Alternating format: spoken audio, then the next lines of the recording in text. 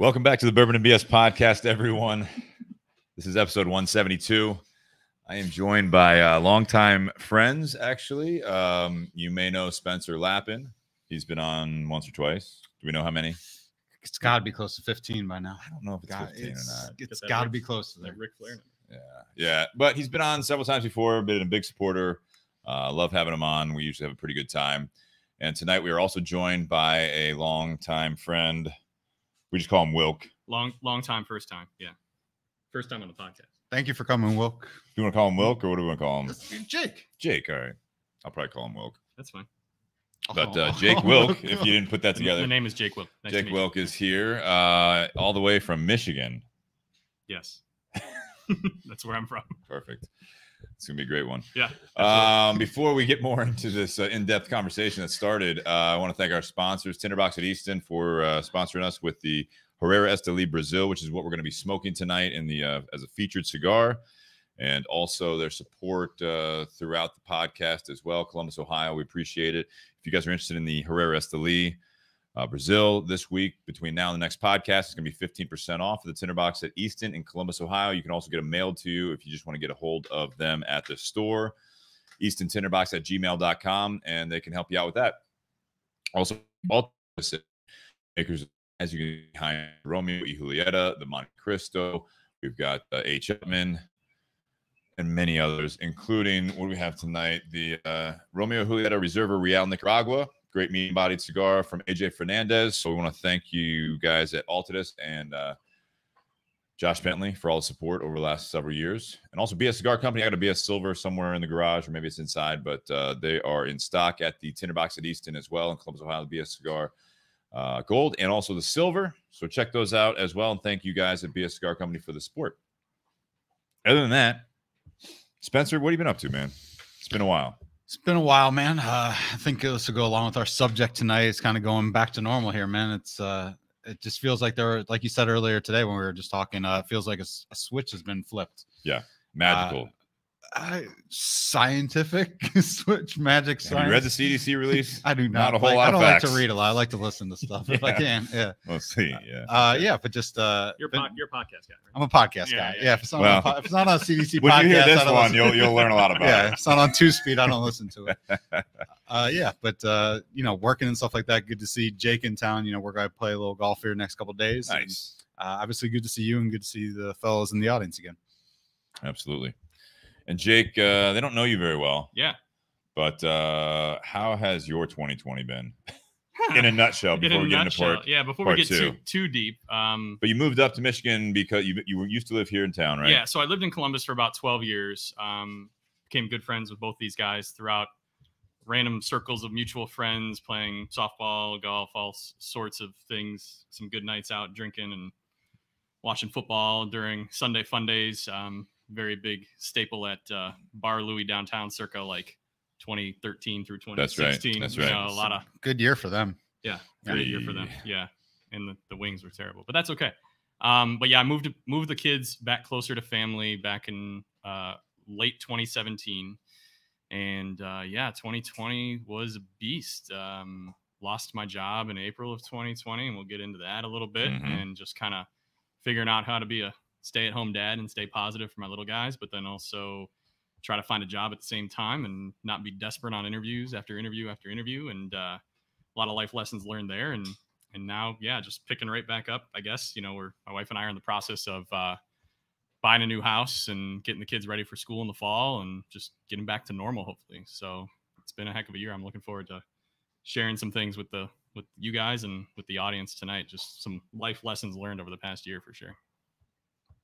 That's fantastic that you guys, as a family, have kind of stuck it out. And I know it's what you expect a lot of times, but this has been tough for a lot of people. So that's awesome to hear. Yeah, no, I mean, we've definitely come out on the other side, surprisingly better than I would have thought going in if I looked at it knowing what was going to happen in 2020 and even the first part of 2021, which we'll talk about too. And yeah, we've definitely come out strong. I think the foundation is a lot of trust and a lot of communication and just knowing you have a good partner and a good unit around you and a lot of love and just still trying to find ways to make memories despite maybe some shitty things going on in the day-to-day. try to separate the two and compartmentalize so that you can bring that positive energy home to your partner, your kids, whoever you might be interacting with. That's definitely some things that I've tried to make a focus. You're welcome. Did you name your son after Tony, or did Tony the dog get named after your son? Yeah. Who came first? Yeah. Well, Tony, my son, was born in 2016, the morning after the Cubs won the World Series, by the way, Stevie. So my friend, who's a good Cubs fan. Good week. You're welcome. That's a good week. So my really good friend, who's a Cubs fan, asked me if his middle name was Rizzo because I named him Anthony. Ooh, I like that. Which was cool. But yeah, I stayed up way too late watching Game 7. I remember it vividly. And we were here in Columbus and UA, Hilliard-ish area. And we were on the road to the OSU Med Center the next morning by about 5:15 to give birth to my second born. So, did you stay up for the extra innings? I stayed up the whole game. That's good. I stayed up the whole game. So it's called dedication. Yeah, I mean, I was a parent already, so I wasn't sleeping as it was. So it's just a matter of rocking on 3.5 hours sleep. Just for a good excuse for a historical Game 7. And anything to beat the Indians. Yeah, I don't remember that game. You're welcome. Very well. I was hammered drunk. You guys crying during the rain delay? I was like, this ain't good. Yeah. Weren't you standing out the gates at Progressive Field trying to get in? I was protesting, though, Chief Wahoo, if I recall. Yeah.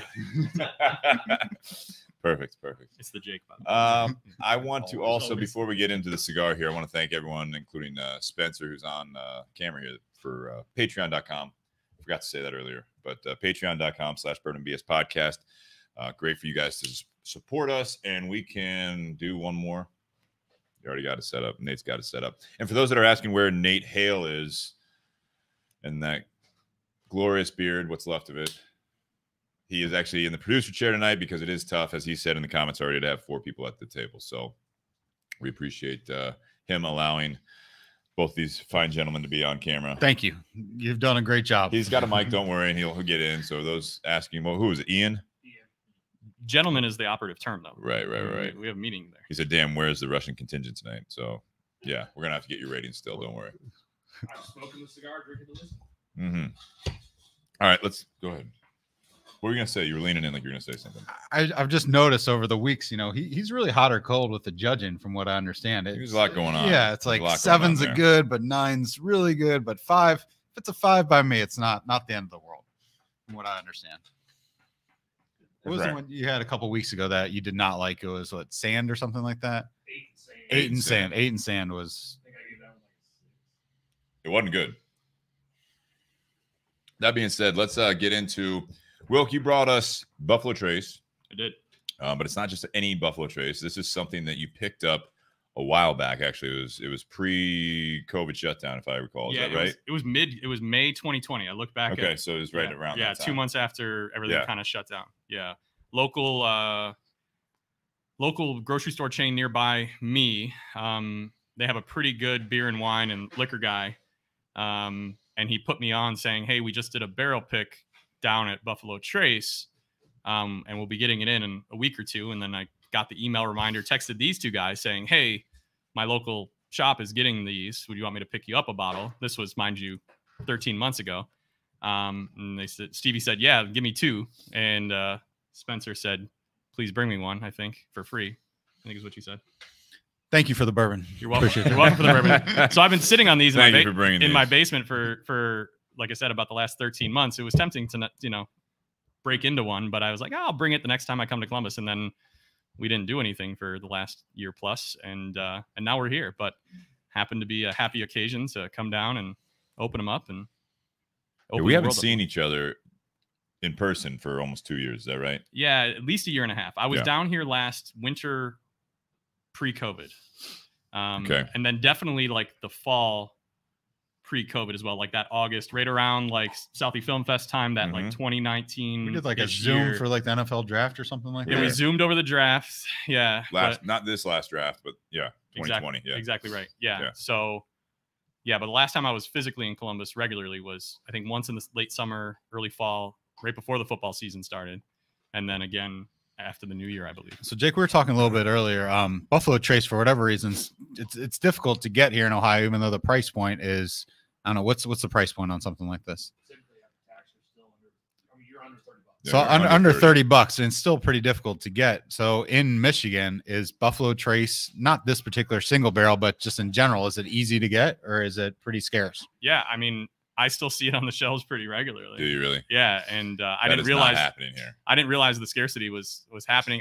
I also don't think Y'all got weed, y'all got bourbon. It's a nice deal. gambling. Yeah, sports. Got gambling? Yeah, we can do sports betting too. So come on up anytime you want. We're only it took me literally under 3 hours to get here today. So, the roads are open. It's not bad. Yeah. But anyway, yeah, I didn't have any problem getting it. And I was actually late jumping on this because I knew about it a week or two prior to it hitting the store. I was like, shit, I forgot to go grab that Buffalo Trace. I ran out one morning. It was like a Friday morning. Wasn't working at the time. So that made it easy to, not have to worry about Pros things. and cons, right? Yeah. Let's go spend, $100 on bourbon. I'm free on Fridays. when you don't have a job. Yeah, it's felt good. But yeah,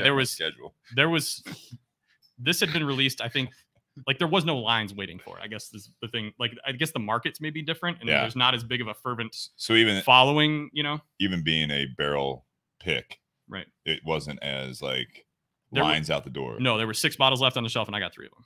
And wow. I could have bought more. I guess. And he was able to buy 3. Yeah. Which is different. What's the Michigan ones that you guys have had on the podcast before? Some of the Michigan bourbons. Traverse City. We had Traverse City. We had New Holland stuff. Mm-hmm. When Nook's been in town. Yeah, that was from New Holland. Yeah, so we've had some from some of the distilleries up there, which we still want to go visit. Yeah. Get some cherries. Yeah. Traverse City, actually, I think they sent with the samples, they sent some of their cherries with it.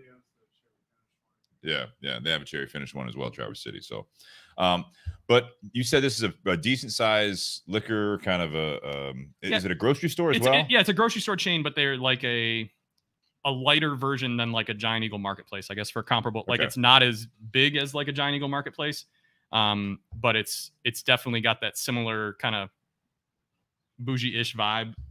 You know what I mean? Like a little, like it feels more of a marketplace. Though. Yeah, and it's got a lot of made-to-order foods and a really good meat department, and not so much stuff that you get off the shelf, but you're getting more fresh things there. Okay. Plus, they have a really good wine and beer and liquor selection. So I've said it once, I've said 100 times. We need to have charcuterie on this show. On the table. I need to do that every week for you guys. Not every week, but just when we're on. Yeah, just a little meat. Well, you can bring it. Yeah, then it'll be on the table. Yeah. One of my clients actually sells charcuterie boards on Amazon.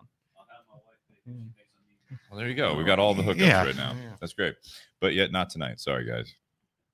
It's okay. Is it? Yeah. Do you know anything else about this particular pick, Wilk? It says. Yeah, so it's barrel 226. Barrel 226. They're all from the same barrel. What I know is the owners. It's like a 12-store chain in my area of Michigan, and the owners and I think one of their sons went down to the distillery and tasted and tested, and they brought back one that they felt like was a flavor profile. The thing that I learned from the wine and beer and liquor consigliere at the store that I shop at. Yeah. What a word. You're welcome for that too. Yeah. I'll have plenty of $12 words tonight. Don't you worry about that. But yeah, the guy who is the like purveyor of the goods at the store basically said they wanted to buy something that they thought people would like and drink and wasn't too different than what they would expect from Buffalo Trace, but maybe could pick up some different notes. So I've read different reviews that are out there for this year of barrel select picks for Buffalo Trace, and they all say some similar things, but I don't know how this compares to. He's at attention. I love it. I don't know how this compares. What I'd love to learn from you guys is how this compares to if you were drinking Buffalo Trace on the regular. I wish I did have a regular bottle here, but yeah. I almost think it's. I mean, do you want to talk about it a little bit too? Mm-hmm. I almost say it's a little sweeter. I mean, you called it earlier. I agree with that. It's chuggable, which is not typically what. We've all become kind of snobs over the past few years with our bourbon and everyone's kind of chasing more of the cask strength. I've never had. Do they make cask strength or barrel strength Buffalo Trace? Is that a thing? Not to my knowledge, no. No, there's no. Blands. Right. Okay. So we had the blands. I was cask strength earlier tonight. You did. I did. And it tasted it was just so different tasting than this. 30 proof more too. Yeah. This almost tastes like what you would if you added water or if you added ice to something that's higher proof. I mean, this doesn't need anything added to it. There's no heat. Heat. There's none. Yeah. At the very, very end, there's a little bit of spice. Yeah. For me. And that's what I had. My little bit of research said there's a little finish that people were picking up on related to some kind of cinnamon-esque finish at the very end. Very faint. And it's a long time, until you get that. But pretty sweet throughout. Like you. Yeah. Right. It's good for a day like this. It's hot, muggy. Sure. It's really good for a day like this. It is. Compared to normal Buffalo Trace, besides being sweeter, I mean, it's just as smooth. I think kind of normal Buffalo Trace might be a little harsher, maybe a little harsher. I think this is a little smoother. I think there's more heat on a normal Buffalo Trace bottle, and a little more bite. But if your guy at the store was going for the masses, there's not anyone that's going to turn this away. Well, that was what I was learning with the little bit of research that I did in the conversation that I had, mind you, mildly faded because it was over a year ago. Mm-hmm. But at the same time, when I bought it, he told me who went and did the pick, and I don't see these guys as bourbon hunters, right? Like, these are guys probably in their 60s or 70s. They're not looking for something unique. They just want something they want something that's going to appeal to a crowd. Again, I don't find myself in a market. I'm sure there are niche segments of the area around me that are really big into chasing bourbon. But I don't feel the heat as much as, like, I remember being here in Columbus where there's lines out the store of a Giant Eagle or a Kroger or something like that when something's that's every truck released. Day. That's not even a barrel pick. That's every truck day. Exactly right. And that demand, I don't witness that. Like, I don't see that type of. It's like anyone who made a little bit of money in the past year and a half has decided to get into bourbon. Is basically what's happened. And well, in this last year too, there's a lot. We've talked about it before. And over the months of 2020, there were a lot more people at home, a lot more people drinking, a lot more people smoking cigars, all that stuff. So anyone that was actually flirting with the hobby of collecting bourbon, that, to your point, maybe they had been laid off, or if they just were working from home and they had a little more flexible schedule. Yeah, I mean, they could go do that.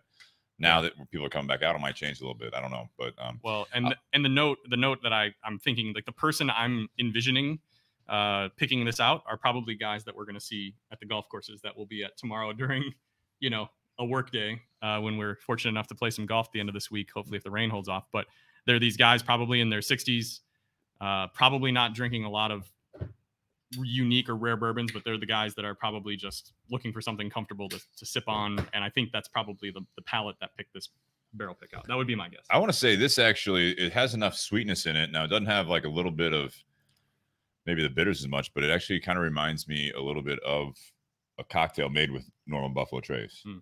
It has a lot of that sweetness to it. Not quite an old fashioned, but something in that realm where it's kind of a stronger poured old fashioned. Yeah, you wouldn't need to sweeten this up at all. No, absolutely not. Well, thanks for picking it out, man. Appreciate you holding on to this for a couple of years. Yeah, I think we're going to go through all three tonight, but thank you. Yeah, but that's okay. No, I mean, I know you guys have been looking for things that you can't always get your hands on. I didn't know that the scarcity of Buffalo Trace was being experienced here in Ohio when I picked these out over a year ago, but I saw something unique that hit my email and I happened to notice in store, and I wanted to save it for an opportunity to come down and spend some quality time with you guys. And Tony, between your legs there. Yeah, he's fine. He's fine. Peanut butter in there? I mean, is it like chunky or smooth? Because yes, I don't know. I'm allergic to peanuts. The answer is yes. I don't know. He's over here. Yeah, exactly. This show has a new dynamic since he's been out in the garage. And then I think we're going to have the other one a little later on, but you also brought Ezra books as well. Yeah, this was something I picked up over the winter. I stopped buying all my bourbon at grocery stores, but there is a pretty solid liquor store. It's only one location. It's only about 5 minutes from my home.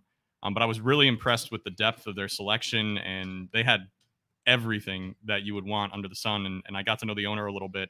And I said the same kind of thing. I was like, I'm looking for something that I'm not going to just find everywhere, something a bit more unique. And he pointed me right to this. He had about 8 or so bottles left of this when I bought it. I don't know how long he'd been sitting on it.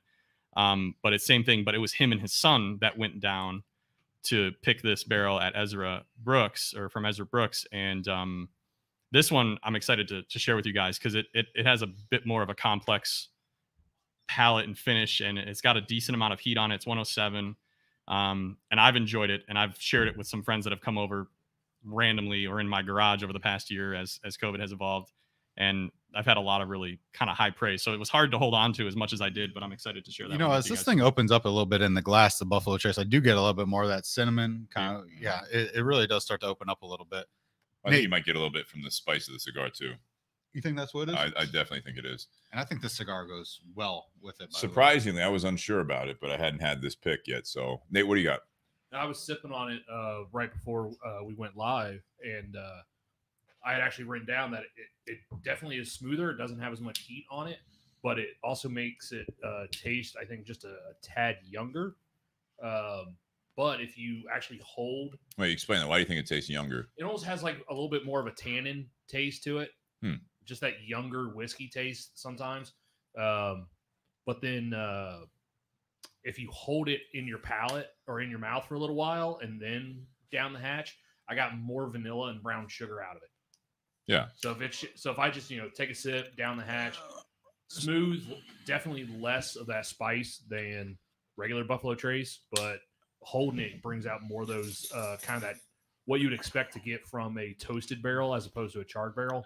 You get more of that vanilla and brown sugar. Nate, you've become a bit of an aficionado over the years, over the past couple of years. And you guys you posted basically 5 or 6 episodes here over the past weekend. From the past month. So I was able to catch up on the podcast and things like that and kind of listen. How are you tasting your bourbon these days? What technique? What technique? Because I mean, what episode is this? This is 172. So that's a lot of bottles of bourbon. So you're not taking notes or anything? You're not going through Jake had a notebook where he was going through that and stuff like that. Are you swishing it around? Are you doing each nostril? How are you actually tasting it? When I start out, I'm doing, just take a sip, maybe hold it for a second or two, and then swallow and see what I get out of that. But then I'll swish one sip, see if that changes anything. And then I'll do ones where I actually hold it in my mouth for a while, like 20, 30 seconds before I swallow. That's how I used to throw up when I did tequila, for the record. that exact. I was like, that. I just physically can't do that with alcohol anymore. I don't have like the flavor wheel chart with me. I just, it'll pop in my head and I'll just write it down. It is significantly different if you switch it around. I'll give you that. So the one thing I'm getting, and maybe this is delayed reaction or me being a noob, because I don't drink bourbon as often as I do. Some people become parents and drink more. The claw is the law, bro. It's all good.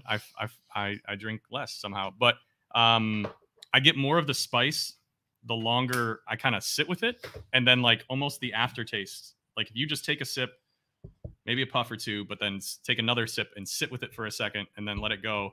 I find that's delayed. It's not heat. It's just like a delayed spice that happens probably 15 to 30 seconds after a couple of... I think it's amped up since we talked about it when we first took a couple sips of it. You think so? I think it's the cigar.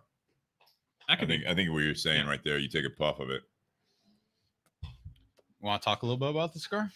Yeah, we can. I was just going to say that with the cigar going back and forth, and we've talked about it before on here, is that there's a different experience if you kind of let both sit and then you take a puff of the cigar and then take a drink versus the opposite where you've kind of taken a break and you take a sip and then you take a puff of the cigar. It almost guises its heat. Like the spice, it's not, because I've had plenty of warmer bourbons, but the spice almost makes your brain pretend like it's going to be hotter than it is, but it's definitely spice in the back of your throat. I think they both stand up separately too, which is nice. The cigar can definitely goes well with the bourbon. They do. This cigar, the Herrera Esteli Brazil, this was a add-on to the line, the Herrera Esteli. Willie Herrera is the master blender for Drew Estate. And before that, he was actually he was part of El Tito de Bronze, which is a factory in Miami. And so the Herrera Esteli Miami was an ode to that, his time with them.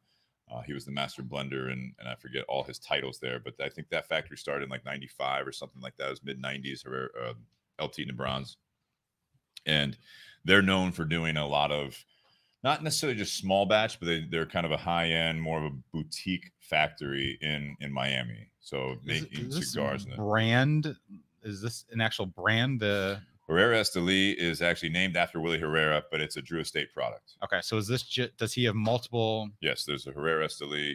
The first one I think was actually the Norteño, which you may have heard of that one, but that's a Mexican wrapper. What color is that one? It's got a green band. Okay. Got a bird on it, like a white bird. That was one, and now that's kind of been repackaged along with the Herrera Esteli Miami, Herrera Esteli Brazil, And then also now it's called the Herrera Esteli Norteño is what the box. It looks very similar, which I don't have a box with us, but this cigar is made in Nicaragua. It's made at one of the Drew Estate factories, and this is going to be a Brazilian stalk cut Maduro wrapper leaf over, I believe, Connecticut broadleaf. That's what I like in it. The I don't know how much taste you get from the actual broadleaf, but there's something in there that I like. Is that what it is? I get more of the smell, yeah. And then it's Nicaraguan filler, so kind of a unique blend on this one. But you guys lit it up, and I think everyone in the garage that's smoking it actually kind of had I know Shannon Chapman, who's been on the podcast, he's in the garage and he lit it up, and Spencer, you lit it up, I think, before we went on air here, and you guys both had a similar reaction. I was surprised. I mean, the way that looks, you're just going to think it's a typical medium body, maybe full.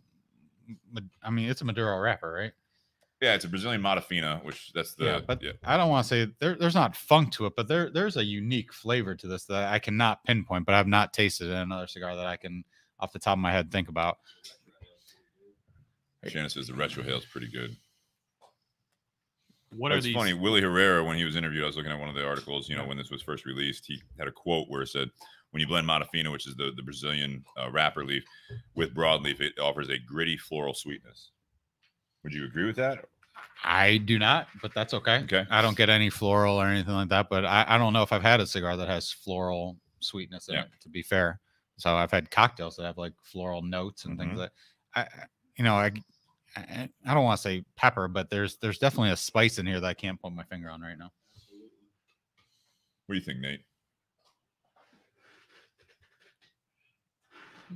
He's not used to being in that when you say spice, you're talking about just the palate or retrohale? I'm not retrohaling, so I can't speak to that. I would say just up front, just on the first couple of puffs, there's just something unique to it that it's just for a cigar that looks like this, it's just unique to me. It reminds me a little bit of a few weeks ago when we had the Diesel cigar on. In that the Whiskey Row sherry cask. Yes. Yeah. That initial light up, like you get a lot of spice and just really bold flavor. Yeah, it's definitely calmed down a little bit. But then it's a complex smoke. Like after that, it actually backs off a little bit and becomes a little bit more of a complex, delicate type of flavor. But there is a spice, but it's not a pepper, I don't think. I agree with you. I think the cigar would be fine with it's a softer type of spice than say a black pepper or. I have no idea what white pepper tastes like. I know you guys have used that term. I have no idea what white pepper. I've never used that on any food that I'm aware of. Do you know what white pepper tastes like? No, I know. I kind of know what they talk about and I've said that before. Some of the flavors and stuff on that flavor wheel, I think, are agreed upon terms. I don't think that it's a blatant thing. That's just my personal opinion. I think some people that write these reviews will disagree. But I think that it's the barnyard, the leather, some of those things I think are just agreed upon types of terms that are reminiscent of something that people are like, oh, I get it, and then it's kind of became that's what the flavor is. Jake, you're not really a cigar guy, is that correct? That is correct. Yeah. So how is the cigar treating you? I mean, the times that I've been in the Tinder Box with Stevie and I do have a cigar, or I have one of my friends who are cigar guys pick me out something, I usually stray towards something that's a little bit, I don't know, lighter to medium body, just because fuller. Yeah, and this is definitely fuller. I'm definitely getting more of a, I don't know what the gritty flavor that you guys were speaking of that it would be, but I'm definitely getting more of a full. Say fuller bodied, medium strength. No, I was gonna say medium full. I think that it's there's something that I think that it's, and this is going to sound, I always say it because I feel like anytime that I pull a note out of it that I think is going to not sell the cigar, it's almost like a little bit dry, musty kind of a flavor. I don't know if that makes sense to anyone out there, but it's kind of like this. I don't get the sweetness that Willie Herrera was talking about. I don't get as much of that. And that could be also the fact that I haven't smoked this cigar in a while, and I'm never had this pick of the Buffalo Trace that I think we all agree that there is a lot of sweetness in the drink. There's a lot of like that spice that's lingering. Yeah. And we'll get to the part here, Wilk, that, we rate the cigar, the whiskey, and the pairing. But kind of before we get to that, I would say that I agree with you, Spencer. This is an enjoyable combo. but I think that it's definitely altering both. Yeah. Do you think the Because as I'm sweetness? smoking more, Yeah. this whiskey is getting Lost. not lost. It's getting like that lingering spice that I Yeah. had when I first took sips. It's just fucking sitting on my Exactly. tongue, and I don't know if that's coming from the cigar. But when I smoke the cigar, I don't taste that as much. But then after I set them both down, now I still just have this kind of this lingering. Right. This is getting hotter. heat, The bourbon's getting a little hotter, which as is it the goes. exact opposite of what you expect typically when you're drinking the same whiskey in multiple glasses of it. Right. I think Because the normally I think it mutes it a little bit. Your palate gets a little bit more used to it. Huh. And Yeah, that, you're that right. first initial heat, that spice, or whatever kicks you that first time, it's normally it will get a little bit more tolerable. It'll get more maybe not sweet, but it'll be a little bit more muted or subdued. Some of those heat or spice characteristics in a whiskey typically. But I think this cigar is actually bringing it back out. So I don't know. Maybe my palate might be a little bit confused between Right. these two. Do you think that the sweetness, like you almost described the bourbon as like not as like almost like a hotter old fashioned, right? Because it had that heavy sweetness on the front. You can get that Yeah. almost caramely and deeper fruit flavors on the front of the whiskey. Do you feel like that sweetness is over maybe dominating any natural sweetness that you would expect from the cigar It might because the be. bourbon is so It might much be. sweeter to the palate? You know what Yeah, I'm I saying? think it might be. I mean, this is something that, I had an old fashioned. It was one of the smoked old fashions. Yep. And I had it at High Bank Distillery, which I posted on the Bourbon and BS stuff. So if you guys are in the You do a Columbus little area, tasting over there. we did tasting. Just side note, yeah, we had Adam and Rudy on the podcast about a year ago. And Adam is the owner, and he was actually there. It was really nice of him. I was there with Elena from Bourbon and Blondes, who's been on the podcast before, and actually Nate. Elena and I are going to be down in Louisville at the end of the month. We're going to be posting some stuff from some of the distilleries down there. But she had come into town, and we wanted to check out at least one of the distilleries. So we went there, and we were sitting at the bar. And while we were waiting on our food, Adam walked by working or whatever. He came back from the back, or came up from the back, and walked back by, saw me, and he kind of took a double take. And he was like, "Dude, I haven't seen you in a while." You look great. Thank you. Yeah. He's like, "I haven't seen you in a while." And so I introduced him to Elena, said she does a bourbon podcast as well. We went in the back because he's like, "Hey, you want to come back and check it out?" So we had like an informal tour. And then when we came back out, Elena hadn't had any. So he's had the bartender fix us up with the Whiskey War, with the barrel proof, which just won a big award in San Francisco. I saw that. Do they have any of that for sale, or is that? Yeah, it's for sale. Okay. And I thought they sold and out then of also, that batch or something.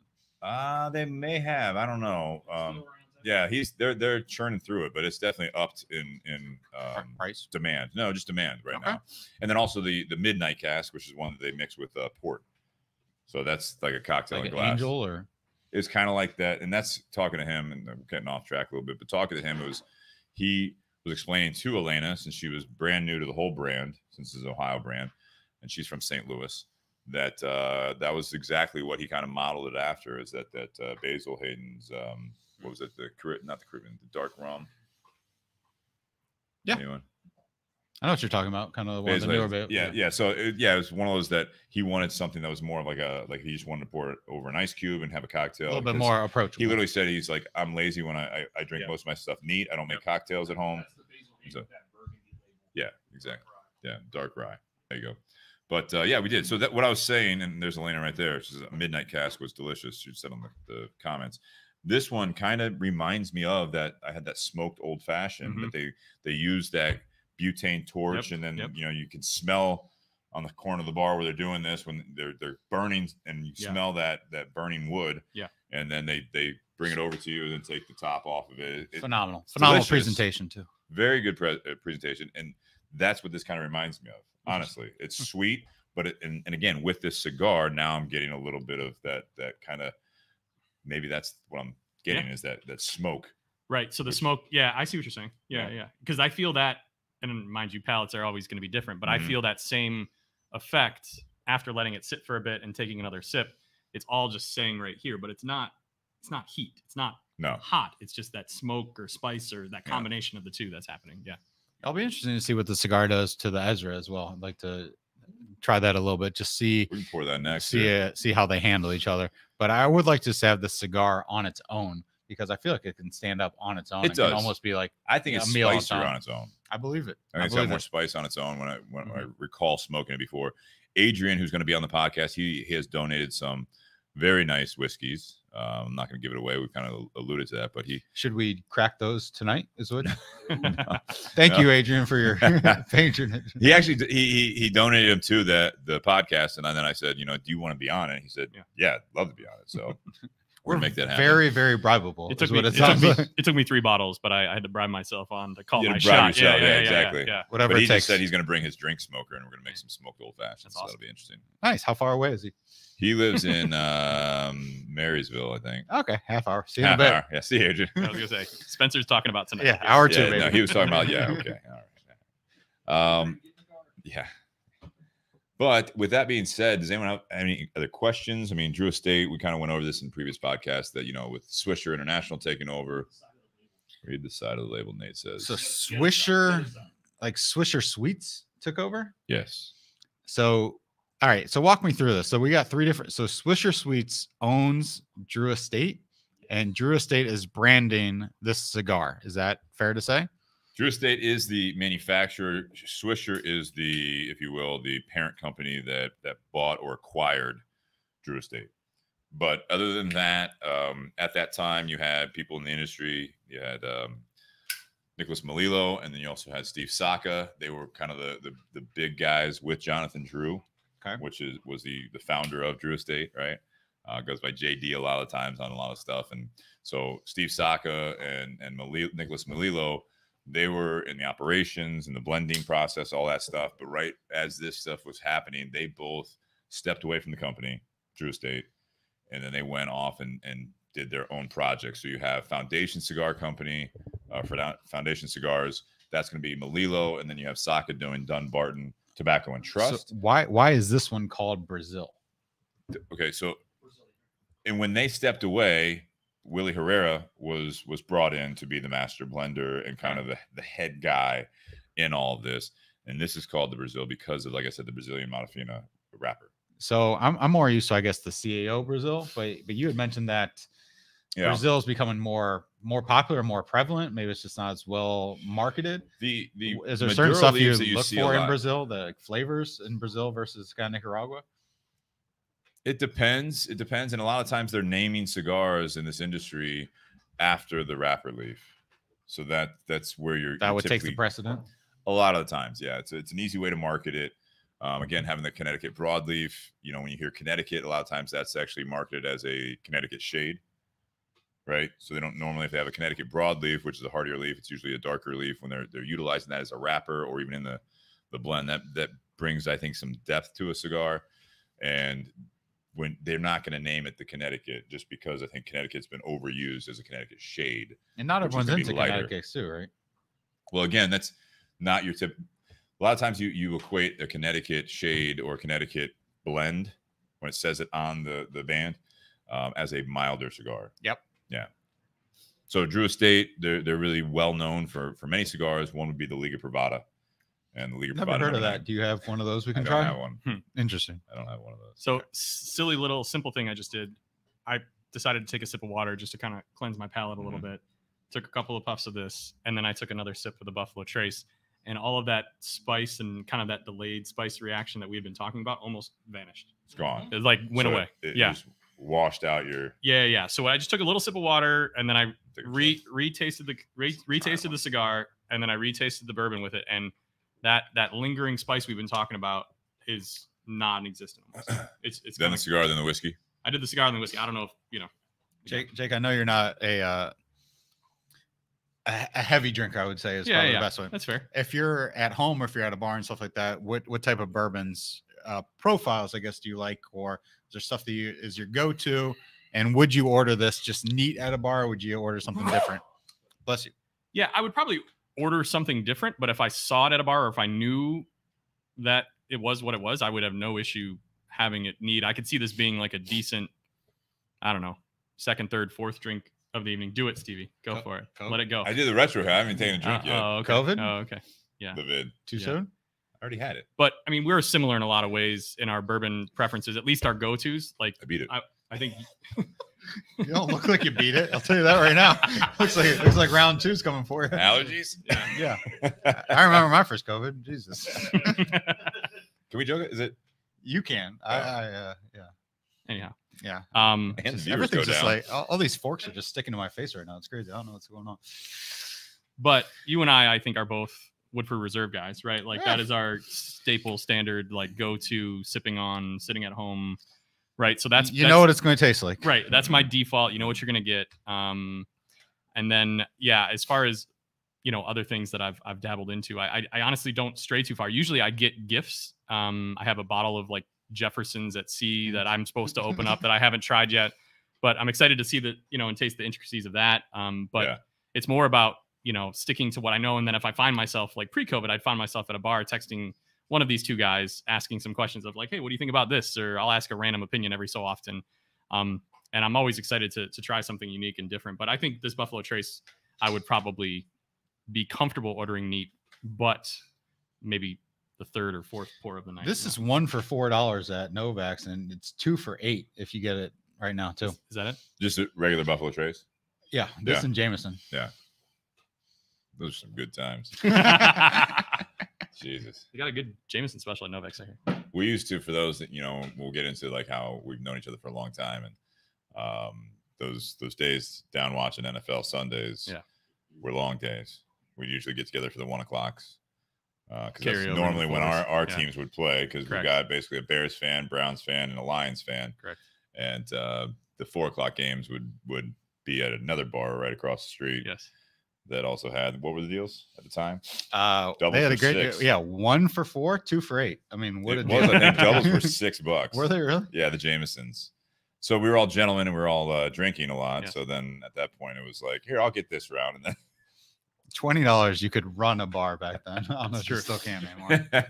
Actually be a hero. Yeah. Also, that area of downtown Columbus, I feel like on Sundays was pretty light. Like it was a lot of like you get a good swell of people right around the high point of the 1 o'clock games, but then once the team started losing or the games were pretty much over, I mean, you pretty much had your run of the place. It was post 3:30 until whenever. Not a place that I'd want to be on like a Friday or Saturday night, just because not because of a bad area. It was just like it was a shit show. Right. And then Sundays it was kind of like everyone down that area were hungover from 2 days of drinking, and then we would show up and and we had some quieter individuals in our crew and some louder individuals that would make the experience he's in Columbus right now. Oh my goodness. But yeah, we would have some very fun days, all pre-kids. It's hard to remember, but it was still there, man. Yeah, I remember. Yeah. You remember those days, Spencer? Yeah.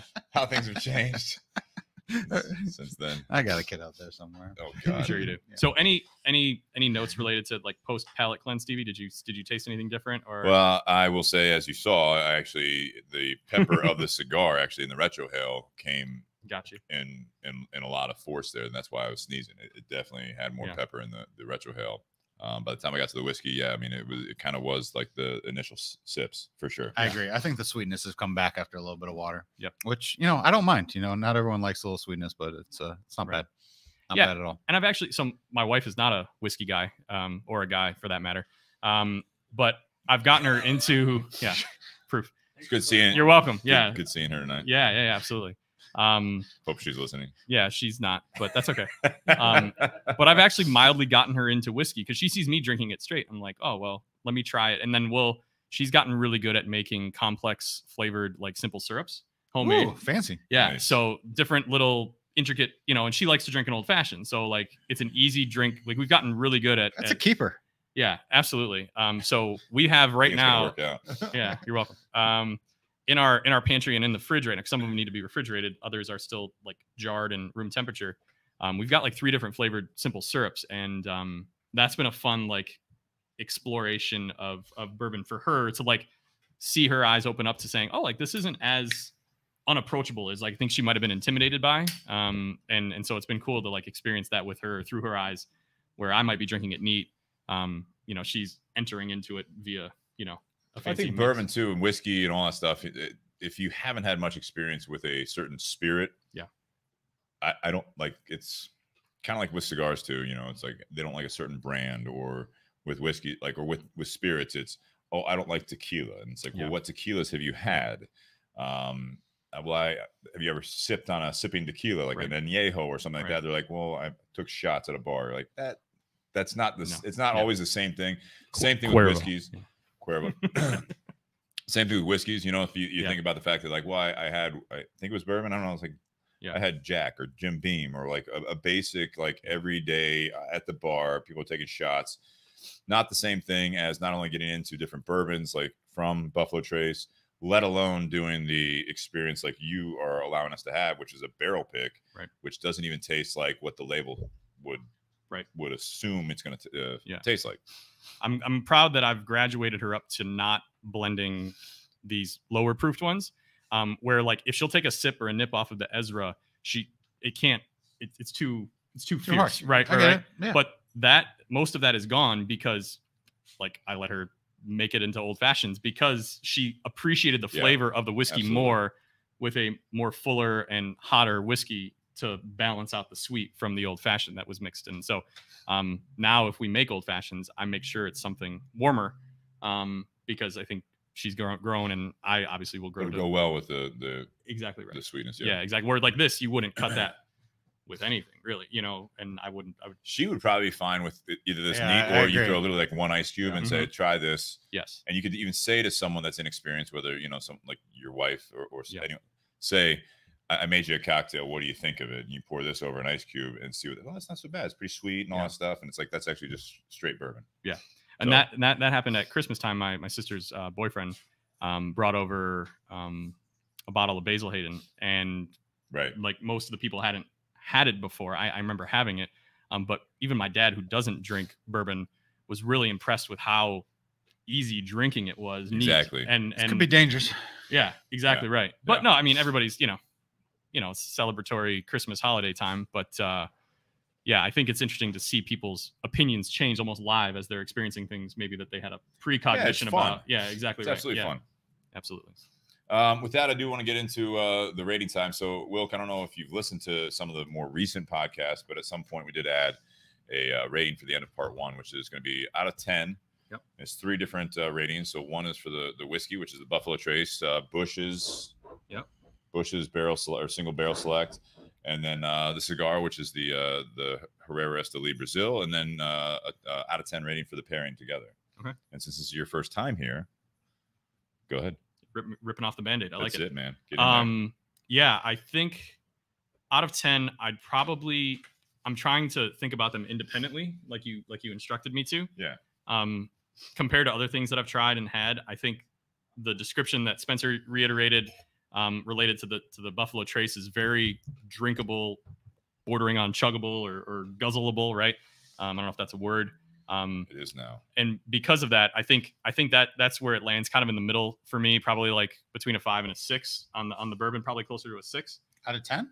Yeah. Nate's got some competition here. Woo!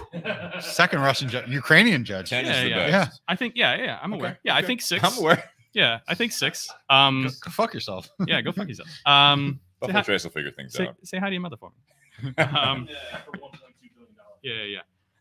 And then separately, the cigar, not being a cigar guy, I think about it from the perspective of if I would go back and choose to smoke it again, being that I smoke a couple of cigars a year, probably. Sure. It's a good year. I'd probably say similar, probably right around that 5-6 range, because I don't know that I would choose to go back to it. If I was sitting at the Tinder Box with you, I would probably want something different than what I'm experiencing here. I don't know if it's something sweeter or something maybe a little more mild, but it's just not my preference, not being so deep into it. And then the pairing together, I actually like the spice that we were talking about and experiencing. And I know that I'm not as sophisticated from the pairing standpoint, but I think the two together and the heat that I'm maybe getting off the cigar that I don't like as much independently, I think is complemented really well with the sweetness of the Trace. And so it makes it probably closer to like a 7 combined for me, because I do appreciate that little lingering kick that I retain. So it's better together. I think so. Okay. Because I think there's a yin and yang happening between. Do you have one that's going to be more in that 8 to 9 range whiskey for people's frame of reference? Since they don't know you. Yeah, that's a good question. Like you said, Woodford is kind of your everyday. Yeah, that's like my go-to solid 7.5, 7. You know, so I think a notch above that. Oh gosh, put me on the spot. I did. I really like that Ezra. That's why I brought it. Okay. So I'd probably throw that Ezra as an 8, just because we have a recency bias here that we can example. There you go. And then as far as a go-to, I don't know that I have a good fresh memory of one that I would also remember. I'm a big fan of Angel's Envy as well. Neat. I enjoy that as a treat, I guess, because I'm not always paying for it, you know, from the sticker price. But I enjoy that just from a kind of a comparable to maybe if I want to elevate myself a little bit above a Woodford, I'll pick up an Angel's Envy, and that'll be a notch above for me, I guess. All right. But that's my personal preference. Spencer, how about you? So I'm not as hard. Well, I shouldn't say not as harsh, but I guess my, you know, when you see something in cigar aficionados, if you see something at a 6 or 7, you're almost like, don't even try it, get away from it, stuff like that. Right. So I think for what it is, for the Buffalo Trace, for what it is, which is a $30 bottle, that's a barrel pick, that's 80-ish proof. 90, excuse me, 90 proof. You're right, Spence. That I was being a little unfair for what it is, and for the price point. You're right. You're right. You had your moment. I know. No, but I'm swayed. You're right. For the price point and the flavor and you're right. You're not going to find a better bottle of bourbon for $30. You're just, if you are, you're very fortunate. Nate, I'm sure, has some stuff that's $7 that he loves, but buys it at the pharmacy for what it is, and there is nothing wrong with it. You're right. There's everything right with it.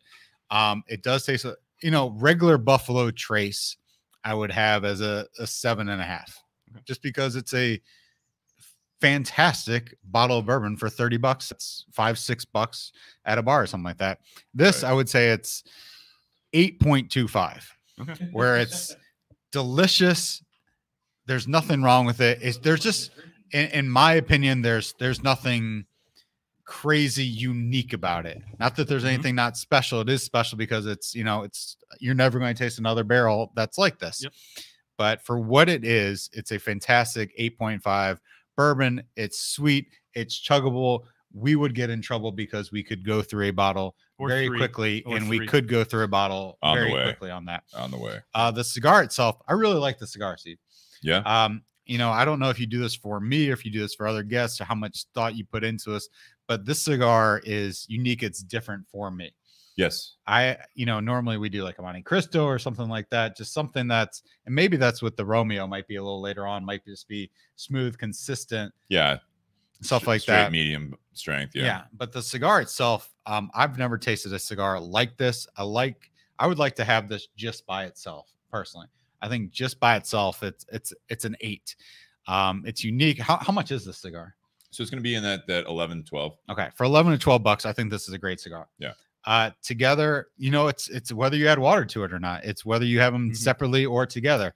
You know, I think that they both, not that they cancel out each other, but they definitely enhance different aspects of it together. You know, you do get a lot more cinnamon out of the bourbon than you do, and you get less funk out of the cigar when you have the bourbon with it. So together, I'm going to go an 8, and I think that's a fair rating for both of them, in my mind. I think it is. Nate, how about you? So I do like this pick more than just regular Buffalo Trace. I'll agree with you guys on that. For this bottle, I'm a 8 on this one.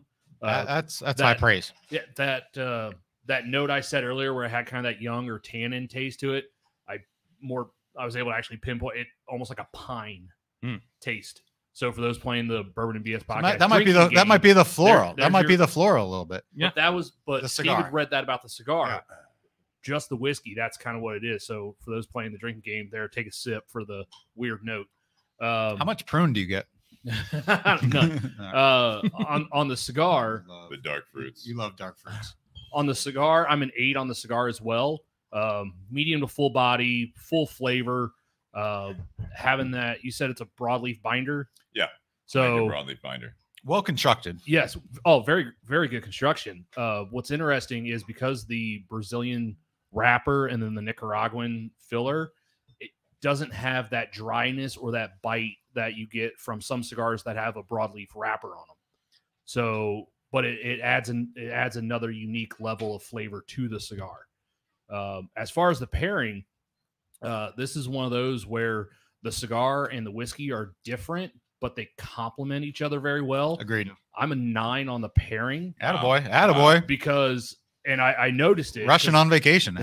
No, I noticed it because I did the same thing. Yeah. It's the 2 weeks of summer. I give it a 4, a fucking 4. No, I noticed that I did it last week or 2 weeks ago, where I did the whiskey and then the cigar, and the cigar second brought more of that cinnamon spice out of the whiskey and that finish. But if I did the cigar and then the whiskey, I got more sweetness out of the whiskey. So do you get any sweetness out of the cigar? No, I don't. I don't either. I was just curious. But that's what's great is by doing the cigar and then the whiskey, I do get that sweetness. So if you're someone who you know, if you were drinking the whiskey by itself and you weren't tasting that sweetness, drinking smoking the cigar and then drinking the whiskey brings out more. It highlights the sweetness of the whiskey. Yeah, nice. I think so. Anytime that you can have a just neat pour of a bottle of any spirit that has not been, I don't want to say altered, but we talked about that Basil Hayden's, and I mentioned being down at High Bank Distillery here in Columbus, Ohio. That midnight cask. If I can take just a straight up mash bill of a whiskey and it finds a cocktail, that's especially like Spencer brought up the price point. I think that it's something that one of these, when you can just pour it, and even if you throw an ice cube in it, like it's an enjoyable cocktail. Yeah. Not everyone's looking for that. We talked about, I know like Dustin and like Jake Sanders, who was a co-founder of the podcast. A lot of people out there, they want that barrel proof. They want that heat. They want it to like kind of taste like whiskey, but also punish them a little bit. You know what I mean? This is not for them. Right. This is not for them. This is going to be something that this is actually enjoyable through and through. If you like the flavors, and I think everyone in the garage for the most part has agreed, like the sweetness is very pleasant. You know what I mean? You got that, especially at the beginning, you have that kind of lingering faint cinnamon or the heat, it's just very enjoyable. So I would give the bottle definitely an 8. This is something that it doesn't blow me away, but it is very, very enjoyable. And I mean, that's for me on my rating scale, that is kind of what I'm looking for. Is I want to be able to enjoy the pour. I don't want to have to, really dive into it all the time. This is an everyday drinker type of a thing that for sure. Yeah, this is something that, it may not be your favorite nightcap after a long day, and it's not the most complex. It's not going to be that thing that kind of puts not you very to sleep. oaky or anything like that. But it's very enjoyable. So, I mean, it's a win for me. Is the term you're looking for related to the bourbon kind of like untouched, or just more like because it is coming out of a single barrel, it's not going through any type of more complex I'm just saying process? Or... I'm just saying that if I'm going to buy a bottle of whiskey, bourbon or otherwise, if it has that, like this has that sweetness that again, it's non-offensive. Yeah. It's very pleasant. That's an easy pour. And so I think all day, every day. Yeah. I think this is a great morning whiskey. Is that what you're saying? Yeah. We need to talk about No, and I think seasonally too, it really does. I wake up. If you put a celery stalk in this, waking up. Yeah. But no, for a warm weather, drinkable summertime, like I think good choice on that. Like this. where we are for sure. I think it's spot on for sure. And I think you're right. You feel good about the price point, right? Like you're getting something that's $27 before tax. To get a barrel pick for $30, you're killing it. Yeah, exactly. So with the cigar, I'm going to give the cigar an 8 as well. This is I think we touched on it as a group. This is a very unique cigar. The makeup of it, and it's funny. Nate is similar to some other people about that Connecticut broadleaf. I really enjoy Connecticut broadleaf as a wrapper. Same. I know. So Brian Joyce, who was on the podcast one time, he's the owner of the Tinder Box. He's not a fan of the broadleaf. I think he likes a few cigars that he's surprised that it is a broadleaf wrapper. But I think that's a leaf that I really enjoy. I do get a little bit of that in this. There is a little bit, especially the aroma of the smoke coming off of it when you light it is it's got some characteristics of the Liga Privada No. 9, which is made by Drew Estate. I do get a little bit of that. It's not the same, but I get that a little bit of the aroma to that. Same factory, and again, you got that broadleaf, right? So I think it's actually a very unique and enjoyable cigar as far as that goes on its own, because I have smoked it before. I mentioned I think you get more of the unique spice to it. I think you get a little bit more depth of the cigar, but on its own, I think about an 8. I think the pairing is also across the board an 8. I think this is something, and again, everyone's touched on it. I mentioned it earlier. It alters both parties, right? So it's drinking this on its own, smoking this on its own, both enjoyable. But I think it absolutely changes the experience of both products in a good way. It's a different experience. Did you have any thought with the cigar picking this out for this? You know, one, we haven't done it before. 2, I think it's a fascinating blend of tobacco. I think it's again, unique is what the term I think everyone's utilizing here. I didn't know what this barrel was going to taste like. I thought, honestly, it may go south pretty quickly because it might be too much spice or heat from both the cigar and a typical bottle of Buffalo Trace. So that's where I'm being an 8. I think I'm more pleasantly surprised that this went as well as it did, and complements yet kind of takes away.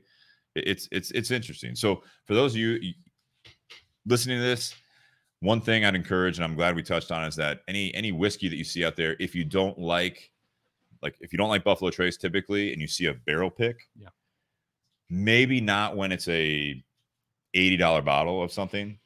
If you don't like it, maybe don't go for the barrel pick. But if it's a $30 bottle and you're not a huge fan of Buffalo Trace, worth a shot. It's worth a shot getting a barrel pick. At a store, at a bar, or whatever it is. Most barrel picks are worth a shot. I think so. Yeah, it's something you can never try again. Yeah. So our reviews, obviously, you may not be able to duplicate entirely, but obviously we've tried to rate the cigar and the whiskey separately as well. So that being said, guys, part 1 coming to a close. I want to thank Jake for being here, coming down here, visiting, bringing these bottles. I actually took a pour of the Ezra Brooks, so I'm looking forward to that with this cigar because I still have about half the cigar. So as we get into the intermission and also part 2, I'm going to enjoy seeing how that changes the cigar. But I do want to thank our sponsors first and foremost, patreon.com/bourbonbs podcast. You guys really make this worthwhile doing. All you guys viewing and listening on the audio, sharing it, liking it, reviewing is amazing. If you want to take it to another level, there's a $5 tier, a $10 tier, and a $25 tier. Or you can be like some of the Patreon members that do a one-time donation or contribution and then pull back for a few months. What do you get for 10 or 25, just out of curiosity? So the way it was originally designed, and this whole year, just like anything, 2020 and the last year has really kind of fucked it all up. Been normal? It's been super normal. Yeah. But it was unfortunate because like the shirt that you're wearing, Spencer, for those that aren't listening or aren't viewing it, they're listening on the audio. He's got flex a little bit more. Not flexing.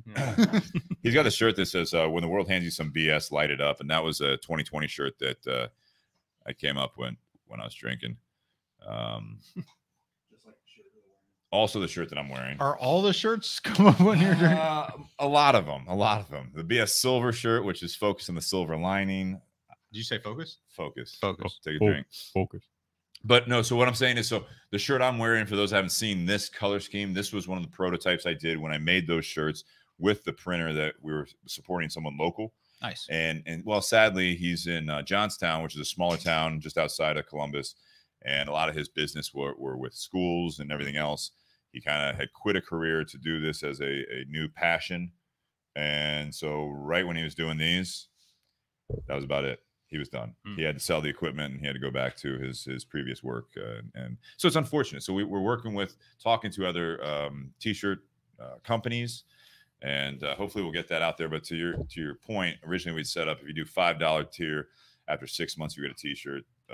$10 tier would be 3 months, and $25 tiers we would get it out to you. Nice, bro. I need to work on this with Bourbon and Blondes. They have a contact in St. Louis that their printer will do it as people order it. So as opposed to us having to get it, like I've still got some good 2X, people to know. I got some 2Xs inside from the original lighter gray with the dark. Well, if you keep lifting. I got a guy for that too. He has his own screen printing company that would do something like the one-offs is the best thing that we'd be able to do, because then I can order it and have them shipped straight to that. So we're working on that. But in the meantime, the support is amazing. That's why I've been trying to do the raffles. That thanks to Altadis for that.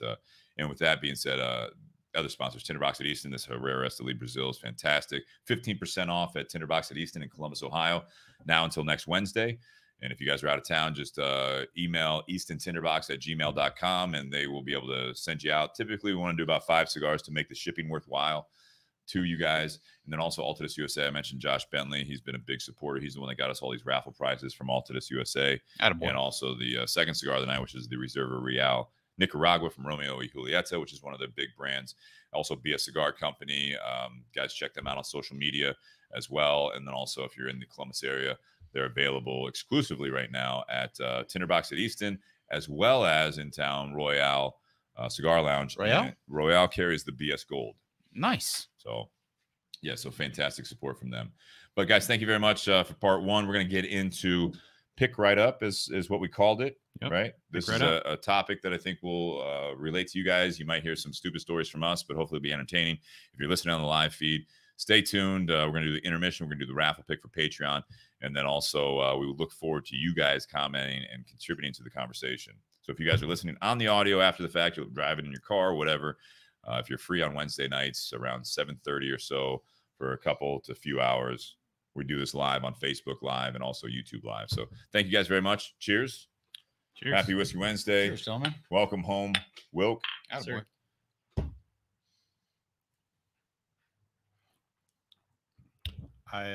Very different than Ezra Brooks. Yeah, I was gonna say Very I different. actually like the Buffalo Trace better. Do you really? With this cigar? Yes. Oh, with the cigar. Yes. But do you like the Ezra as it is?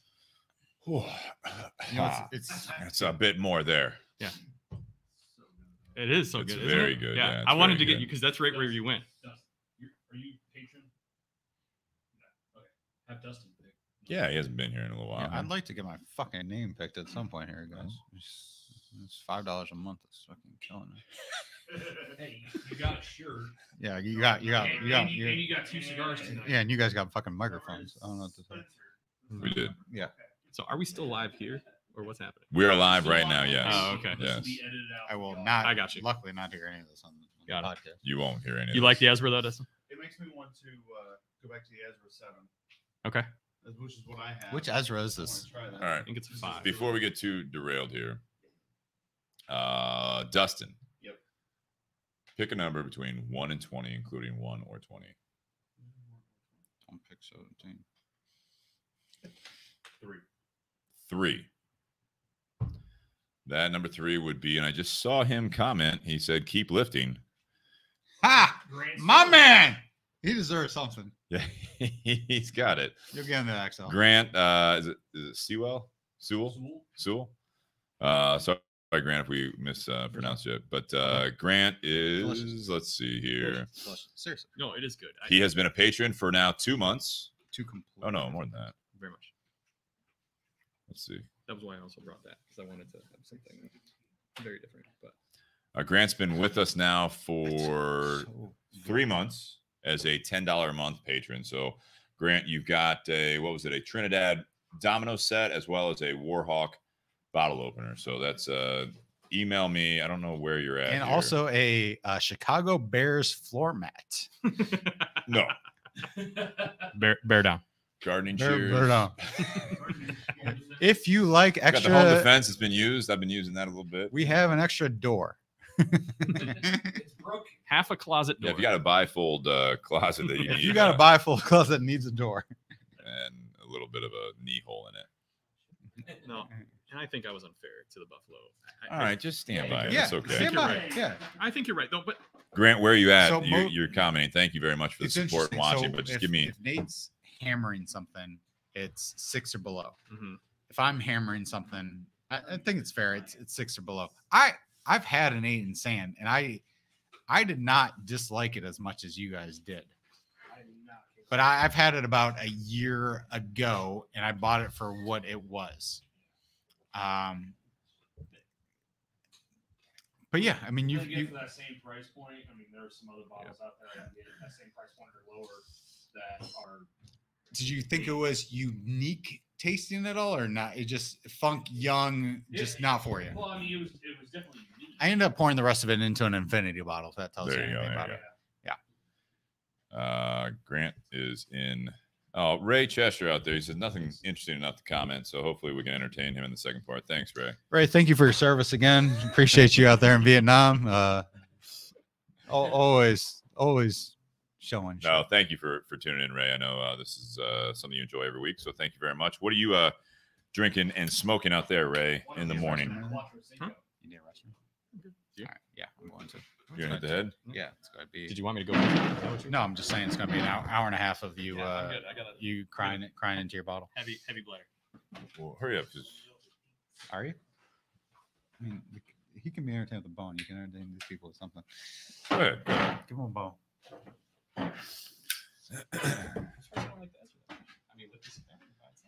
We'll go ahead and review this. I know, Ray, you're out there. Tell us what you are drinking and smoking. Guys, share this part 2 as we get into it. We got a little bit of a potty break. Drinking coffee, not smoking. Well, maybe that's the problem, Ray. Maybe light up a cigar, man. Ray, I believe you smoke a cigar, it'd be less bitchy. Nate, did you get a pull off the Ezra at all, or no? No, I mean, I've had a couple. You've had okay. Distiller, yeah. Sure. I really like the Ezra 99. Okay. Which, when it first came into Ohio, it was a $25 bottle, and now it's a $22 bottle. Dustin, you got a fan out there. Which is interesting. So it went from 25 to 22. Old tub went from 22 to 25. Interesting. Yeah. Yeah, I have noticed some really interesting price fluctuations recently. Just I don't know if it's a supply demand thing or. I think it's a demand thing. One of the more interesting ones when we featured David Nicholson, the 100 proof. When that first came into Ohio, that was a $40 bottle, right? And then it won some awards, so we were like, "Oh shit!" They can't hear you, so this is just dead noise in the background.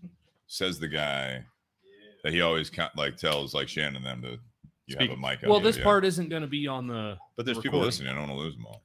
No, so David Nicholson was one of those that when we featured it on the podcast, it was a $40 bottle and it had won some awards. So we thought that was going to be the next one that take off, and it was going to be hard to get. It was going to jump up to 50 or more, and it went down to $35.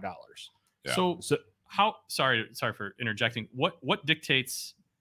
I know taxes is a big piece of it, but what would dictate me being able to buy this bottle in Michigan when I got it a year ago for $26.99 versus seeing the same bottle, same select barrel pick from Buffalo Trace to being $45 in Maryland, for example. It's the different laws of the states. Right. So in Ohio is a price controlled state. Okay. So every bottle of Buffalo Trace, whether it's a regular Buffalo Trace or a store pick, is going to be the same price. Which is what I experienced. Yes. Yeah. Okay. Now in Michigan, they have a minimum.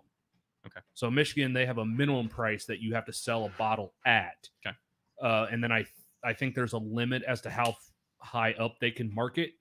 But then you were talking about seeing other Buffalo Trace picks like in Maryland. Right. Maryland's not a price controlled state. I see. So they can charge whatever they want for it. And if they're serving a different level of clientele or Yeah. And that's why you'll see some places that have Weller Green, which is a same price as Buffalo Trace or even cheaper, but in other states they try, liquor stores try and sell that bottle from $100 to $200. Well, I mentioned it too, like Eagle Rare coming from Buffalo Trace, right? So this is something that here in the state of Ohio, it's about $35, mid-30s, whatever it is right now. $32.99 before tax. Yeah, it's in that mid-30s range. Well, when my neighbors across the street, right, they were down in Florida, and he sent me a picture of a liquor store they were at, and he said, "Hey, you want me to pick you up anything?" And I was like, "Oh yeah, Eagle Rare." And then I sent it, and then I zoomed in on it, and it was $85. Nope. And I said, "Cancel that order." It's crazy. Yeah. He said, "I thought it seemed high." He's not a big bourbon guy, you know what I mean? But so I told him that 85 is even higher than what you can get the 1.75 of Eagle Rare for, right? MSRP at least, right? Yeah. So I mean, it's all state by state, to answer your question. Okay. And that speaks back to that we've talked about it, where one of the benefits of being in a price controlled state is what prices be every single store you go to. But there are some stuff either a little harder for us to get, or you have people that it's such a good deal that they are going to wait in line for 2 hours before the truck shows up to get it. Right. Interesting. What would you expect to pay for that bottle of Ezra Brooks? I don't remember what that went for. 50? I was going to say 50 or 60. I think it's about 50. Was it? I want to say I got it for around 40, okay. maybe $38.99 sticks in my head. Or how old's that Ezra? I don't know. It says on What's the the age statement? I agree with Dustin. Ezra 7's just so good. Yeah. Dude, what do you got in the backpack there, bro? Whiskey. Yeah, but I mean, I was asking for a friend. All right. I figured it was something tall. Small batch, Uncle Nearest. I like the story of Uncle Nearest. I'm not convinced on the taste of it. Oh, there he is. Blends. All right. It's a good selection. Yeah. That's just Yeah. He knows. All right, here we go. You guys ready? Let's do this. Can we get back on track? All right. There you go. Wild Turkey Rack. If they sold this shit at Bed Bath & Beyond, you'd be going nuts. Just 20% off, just fucking everything. Just nuts. With the coupon. Yeah, with the big, exactly. with the big 5x9 postcard. What's the best thing you got from last call ever? The Ezra Brooks 100% rye, Attaboy. There you go. $12 bottle. That's fantastic. All right, and scene. Welcome back to the Bourbon and BS podcast, everyone. This is episode 172, part 2. We've had some pours of the Buffalo Trace single barrel pick from Busch's in Michigan. Yep. That Jake brought with him. So if you guys are just tuning in, didn't hear part 1, we got Jake Wilk in the garage from Michigan. He used to live here. And we got Spencer Lappin again at the table. I gotta get on with some of those coffee guys. Jenny's Java. Yeah, they're good people. I mean, the energy those kids Yeah. bring, dude. Well, I they're gotta coffee get guys. on those fuckers. Stay caffeinated. I mean, not too fucking caffeinated. But They're very caffeinated. But yeah, no, Jenny's Java, those guys, AJ and Daniel, are fantastic. It was a great episode. They're killing it. Love having you guys on here in the garage, Jake. Love having you back in Ohio. Yeah, definitely miss you. We're talking about today, pick right up, which Wilk, you were the one that kind of came up with a couple ideas, and I really like this one. We can kind of talk about your other one as well. Sure. But this is something that everyone has, I think, people in their lives, and we can go on to also where we're at now as a country and world as well. Yep. But everyone has these people in their lives, and I feel like the three of us are exactly that. Don't talk all the time. I know Wilk, you and I have stayed in touch, but we used to see each other every week at least. Right. Sometimes twice a week in the summertime when we were watching NFL Sundays. We'd get together, watch the Lions, and then we played softball Do you together. miss Jake yelling at you on the softball field? I never had to yell at Steve. Thank you. You're welcome. He always knew. So he always knew also is that if I fucked up and I didn't hit well or I didn't field all that well, left field, he didn't need to. Like I was going to be tougher on myself than he ever could. Did you ever hit the cutoff, man? A couple times. As I got older, I think, yes. Pretty consistently. Yeah. When you needed to, you hit the Yeah. button. Earlier in my career when I still thought I He's could. going to third. I got it. I baby. got it. That was probably especially when I was still playing third base, because when you're playing third base, you're not really hitting cutoffs unless there's a play at home. It's called the hot corner. It is. Some like it hot. And when a first to third happened, and it was because the cutoff man wasn't hit to cut down the guy, or an extra base went to second base.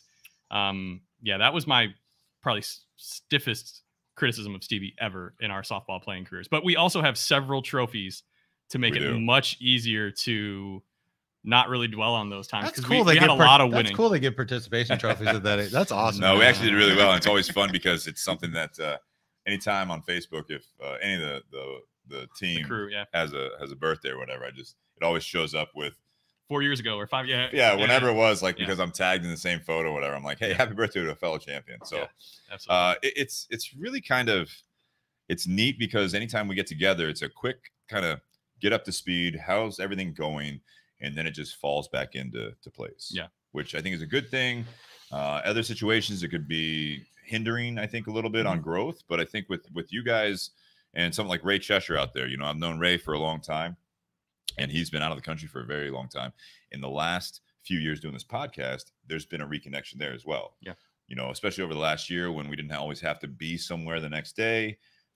There was something that we'd do a lot of these video chats after the fact, or if we're doing like with the Bourbon and BS community page, which is on Facebook. If you guys aren't familiar with that, join that great group, about 1,500 members of that. Ray is on there as well. Good work, Steve. And it's just nice to have that like reconnection. And then you can be honest with people that I feel like you've been honest with before. Yeah.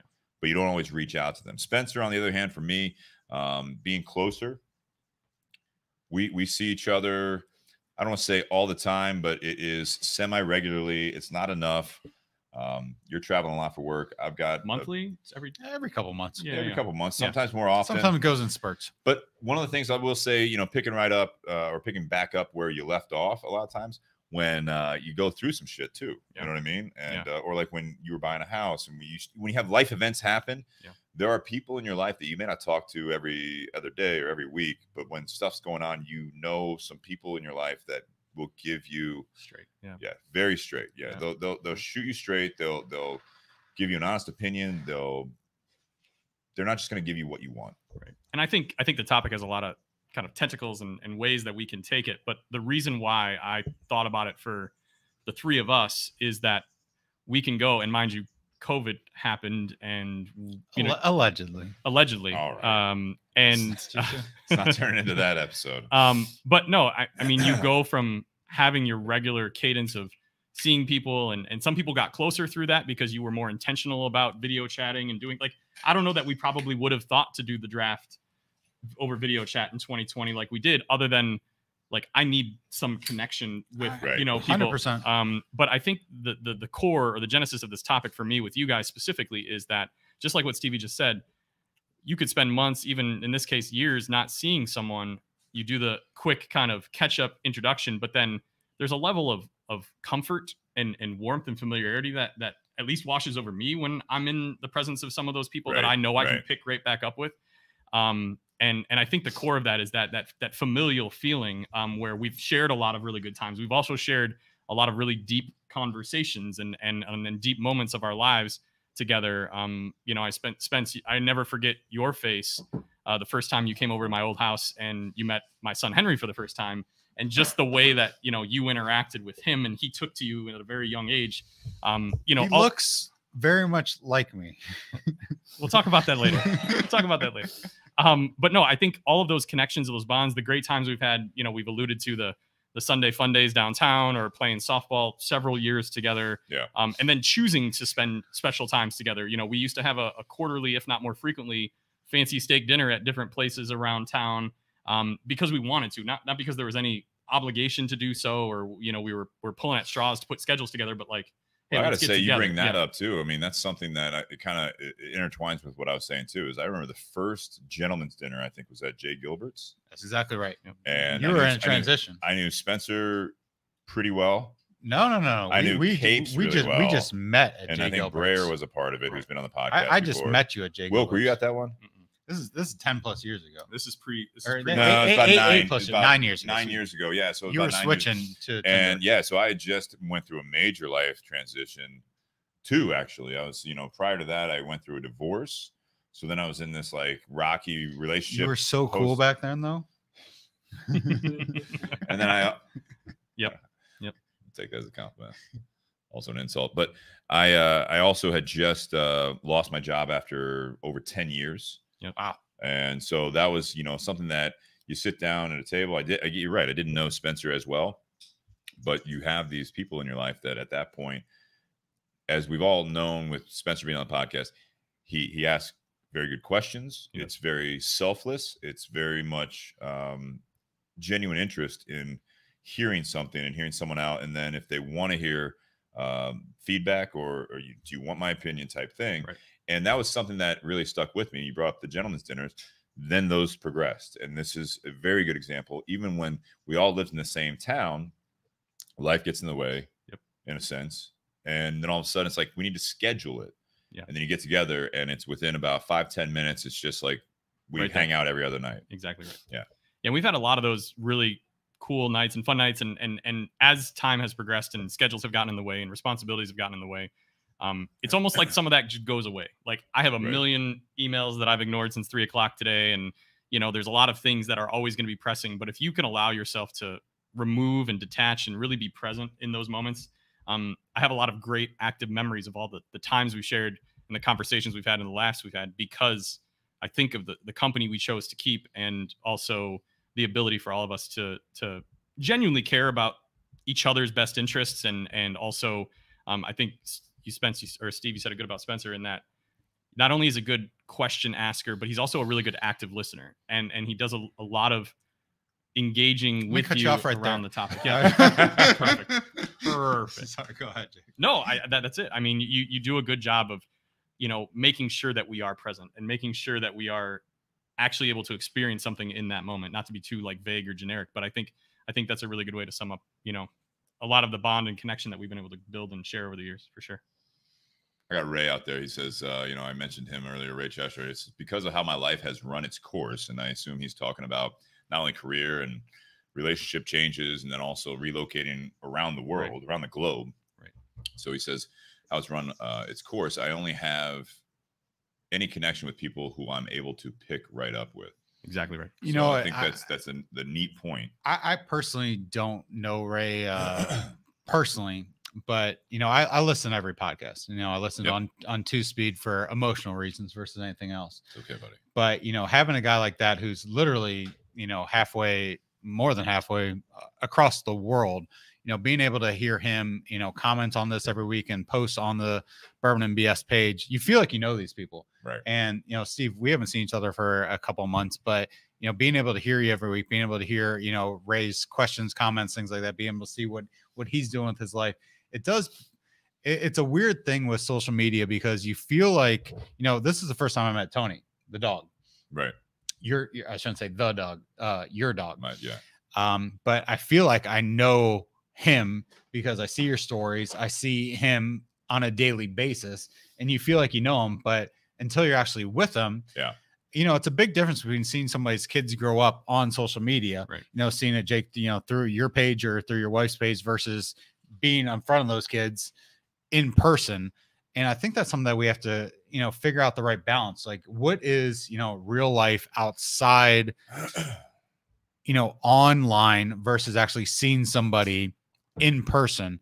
Is there a difference? And what that difference is? Or do you have less stuff to talk about? Do you have more stuff to talk about because you see somebody in person? But hey, I know what's going on in your life. I know what's going on in your life, but do you really? Yeah. No, that's a really good. I didn't even think about that when I thought about this. Trace there. When I thought about the topic, this one's there you go. The open one would be fine. We'll drink out of your bowl. But yeah, you have this preponderance of always knowing. $12. Oh, you're welcome.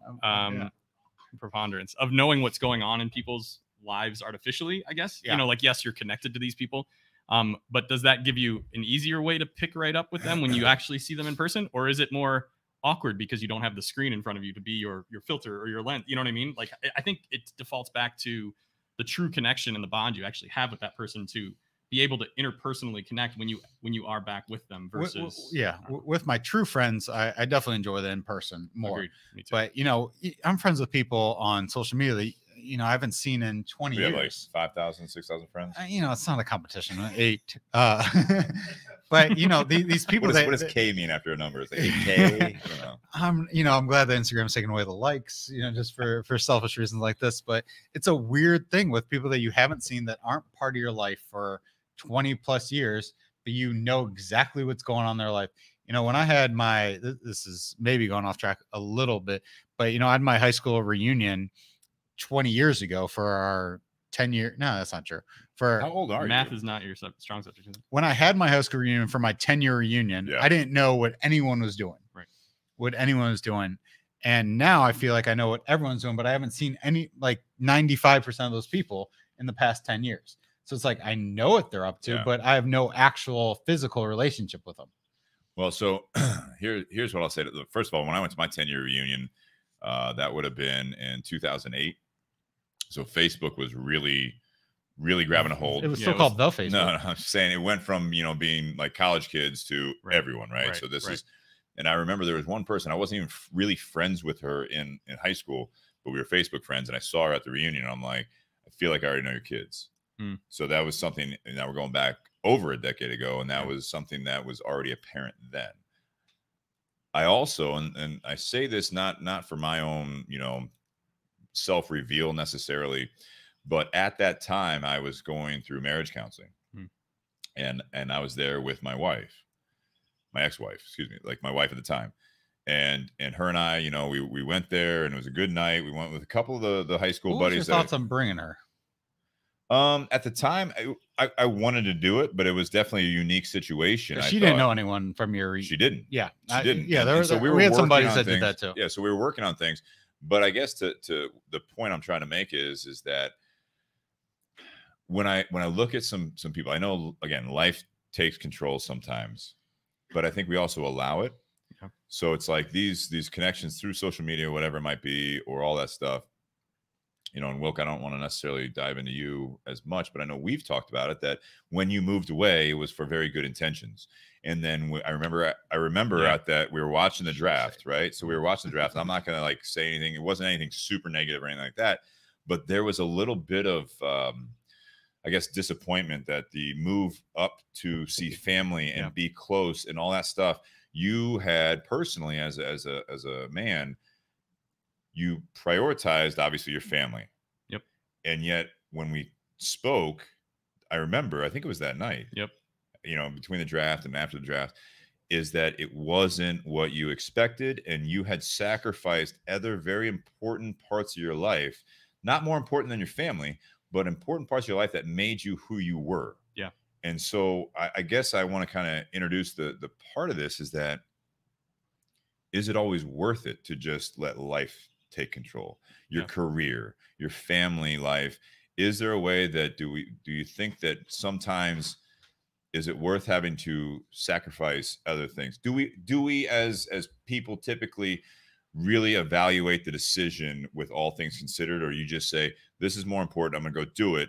And then that's why there are things like a very high divorce rate. There's a lot of like midlife crisis. There's a lot of health issues. It's like you basically you I don't want to say you made a mistake, but you didn't take all factors into consideration, or a way that you could handle, all right, so this is what I'm going to lose. Yeah. Well, I think it goes to your conversation. I know you have something to say here that's much more important than this here at Wilk, but it has to go with the prioritizing. And you guys had that, last week or a couple reprioritizing was a recent reprioritizing. topic. Yeah, so absolutely. He chose certain priorities, which were more and are more important to him than other priorities. And as you get older, you got to choose what priorities you got to put in front, whether it's location, whether it's certain family members, whether it's certain friends, but what really matters to you to live the best life that you can.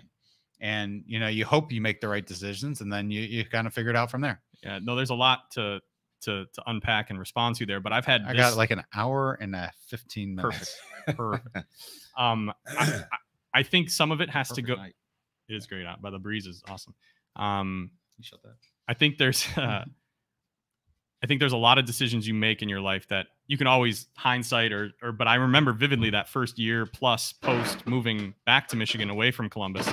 I had a lot of personal regret because I missed you guys. I missed my network, professional network that I had built around Columbus, where I could go literally the first time I came back to Columbus, I went to 3 different bars downtown and I saw 10 different people that I had no intention of seeing that were all from like maybe 4 or 5 different connections that I had around town.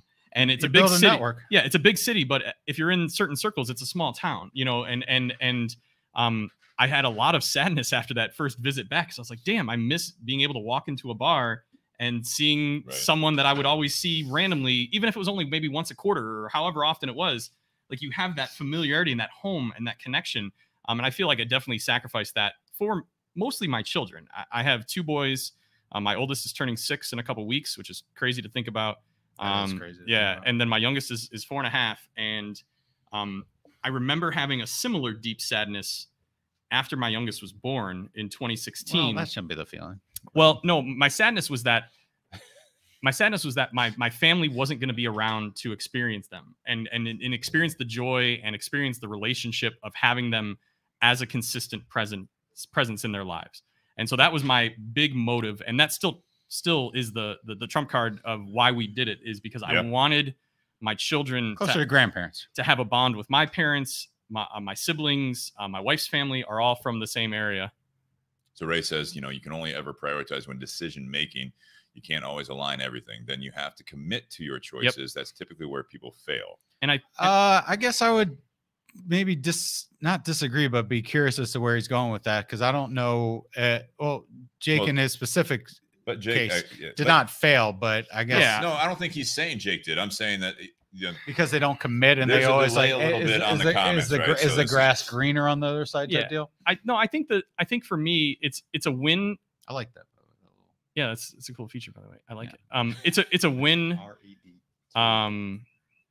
It's a win for my children and the relationship they get to have with my parents and our family members, and like to see the bond my sons have with my dad and my wife's family and certain people that have taken advantage of us being home is phenomenal. Immeasurable. Exactly. Has it evolved since a year and a half ago when we Yeah, had that conversation? I will say it has. However, They're not listening. I think selfishly, if it were just me or my wife and I don't know that we would have ever left. And I don't know that we would have ever had a reason to, because we're Sure. 3 hours away from all of them. We can be home if and whenever we needed to, but we didn't have that proximity convenience to have the consistent relationship with family as maybe we would have liked. Family's important. Very, very important. Selfishly, though, for my own personal network and friends and social life, but then also for my professional network, and we can dive into the professional side here in a minute. I severed a lot by leaving Columbus. Some of my strongest connections professionally and personally are still here. And when I was out of a job last year due to COVID, when my company shut down, I interviewed for several jobs here in Columbus. And the position I was in then is I'll be down here as often as you need me to be. If you need me to be down here, once a month, twice a month, whatever it is, not knowing how this is going to work out, I know you know who I am and what I can bring to the table. And I know you can help me get a foot in the door someplace. And most of my best job leads were from those personal connections, and most of those were here. And you networked. You Yeah. built a You network. built a life. Wait, 10 plus years? And 12, yeah. I was here for since 06, Yeah. right? So 06 to the end of 17. And so to know that, and then I moved to Detroit where I'm from, and I grew up and went to high school, but I haven't lived there since 2001. Right. So How old were you in 2001? 18. Yeah. So Yeah, exactly. Right. High huge school. shift. I left. I went home holidays, winters, summers, things like that here and there. But Yeah. my network is very minimal, right? Like I have some friends from high school that I'll retain, good rapport with and relationships with. But from a professional network and that immediate personality screen where you know who the person is, you know where they come from, you know what they're going to bring to the table. I have those in spades here in Columbus by comparison. Right? It's a big difference because in high school, you don't necessarily get to choose your friends. Right. It's just proximity, who kind Correct. of lives around the area, stuff like that. So it's kind of these are your friends because you play sports with them. You live you close choose to be with. Yeah. Yeah, but you don't even have that. You don't even have that much of a choice. But as you get older, as you become an adult, you can choose who you want to be friends with in the new city. It's almost like going to college, where you can choose whoever you want to be. You can decide what groups you want to be around and stuff like that. Yep. And in high school, I have very good high school friends. I got a handful that I still really keep in contact with. But when you get older, you get to choose and you get to build your own social network as you get older and stuff like that. And the people that you met in Columbus were people that you wanted to be around, you weren't forced to be around. Exactly. And the people that you're not going to change your friends from where you were from when you're 10 years old. Those just are people that are part of your lives and they will be part of your lives forever. But would you still be friends? I'm not asking them. I'm just saying, would you still be friends with those people if you met them today? Right. That answer, I think for everybody, it's like, well, I got friends that are like, well, he's an asshole, but he's my asshole. And I've known him for, 20 plus years. And that's just, it is what it is. And I'm just friends with him for life, no matter what he does. And I'll help him bury a body if I need to. Steve, that goes for you as well. Yeah, I need to get a bigger caddy. Great trunk space in the caddy. Not this one. No. No, It is a little sleeker than. Yeah, it's sleek. It's I like the Lexus out there with the wheels. That's Shannon, yeah. I like that a lot, by the way. I think it's sometimes also you talk about you can choose, right, Spencer. I disagree at a certain point, and I've mentioned this before. Is that as an adult, who are your friends? Yep. As a kid, who are your friends? It's who you grew up with, who's in the neighborhood, proximity, right? School. Yeah. And you School. moved too, right? You're from Chicago and then to we moved here when I was young. So I mean, it's like, we moved here when I was 7. So are you still buddies with anybody from Chicago? No, Really? I was 7 years old. Seven. Yeah, Yeah. but those kids, I mean, So we did that for a little while. Like, after we moved here as kids, we'd go back and visit family in Chicago. And one of the things we do is we go back to Lisle, which is a suburb of Chicago, and we go see our good close friends from the neighborhood. because that's who we were friends with. So it's a proximity thing. Right. I think this is something that what I was kind of looking at with you can make your certain choices, but, and I'm not saying it's a negative thing. I like the conversation going on in here. You know, Ray and Ian are having a good conversation. I love the comments going back and forth. I think as you get older, as you have kids and everything else, it also sacrifices some of your things. So you moving up to Detroit again, right? So you have family. That's a reconnection, right? Correct. It's not necessarily the fairy tale that you thought it would be, that everyone's gonna like want to like be around all the time, because everyone's got their lives. You weren't there, right? So I'm not saying that's what you were saying. I'm and I never expected a parade, but I would Right. like to see people more than, you know, just as much as I saw them when we lived down here. Right. Right. So, And there's some of those relationships that don't feel very different. I'm 30 minutes away versus 3.5 hours away, but I see you just the same. right. And But that one of the things feels you a little do empty. is that as you have kids, and you know, I think Wilk, you can speak to this, is that when you have kids, as they get older, now who are your friends? It's now what neighborhood are you in? Yep. Right. So you're going to see some certain people. Not everyone gets involved with their neighbors anymore. I'm fortunate enough that over the last year, especially last 6 months, I've become much closer with the two Yep. couples across the street. One have a couple boys. One just got married in July.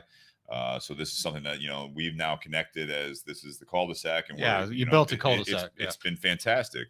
You know, if you move away, if you do things, if you have kids, who are the other parents at school? Who are the other parents on the you know, baseball team or on whatever, the baseball team, yeah. whatever hobbies the kids are into, because Yeah. now that's dominating your life. And, Right. and I'm not saying it's a bad thing. I think that's one of the important parts. Who are your work friends, right? That's Right. another thing. Like, who do you hang out with anymore? Yep. You know, this is something that I look at the three of us, and we've never worked together. We're friends of friends that have then had a bond that, you know, these aren't even childhood bonds. Nope. But this is a phase of our life that I feel fortunate to have that connection with two other guys, and there were other people in the group that, like Chris Dominiak. Yep. He was a friend of mine. Whoa, The Dominator. Thank you. So, but you know, I don't talk to him very often. Right. But I mean, when we do talk, it's great to catch up. And sometimes it's just literally like, hey man, like, you know, baseball season's starting. I hope the Tigers have a good season. You know, also, can I use your MLB at bat? You know, Can I subscription? use your Netflix password? He was No. a hired gun. Let's just be honest. He was a hired gun, but he was on the team before I was. Yeah. But And- so you were a hired gun as well. Well, I miss that kid, man. Where's he at these days? LA. LA. Jesus. Yeah. But again, life, you know, and he's happy. He's now created a life out there. But if he was in the garage and the four of us were hanging out, it would probably be like no time had passed, for better or worse. Yep.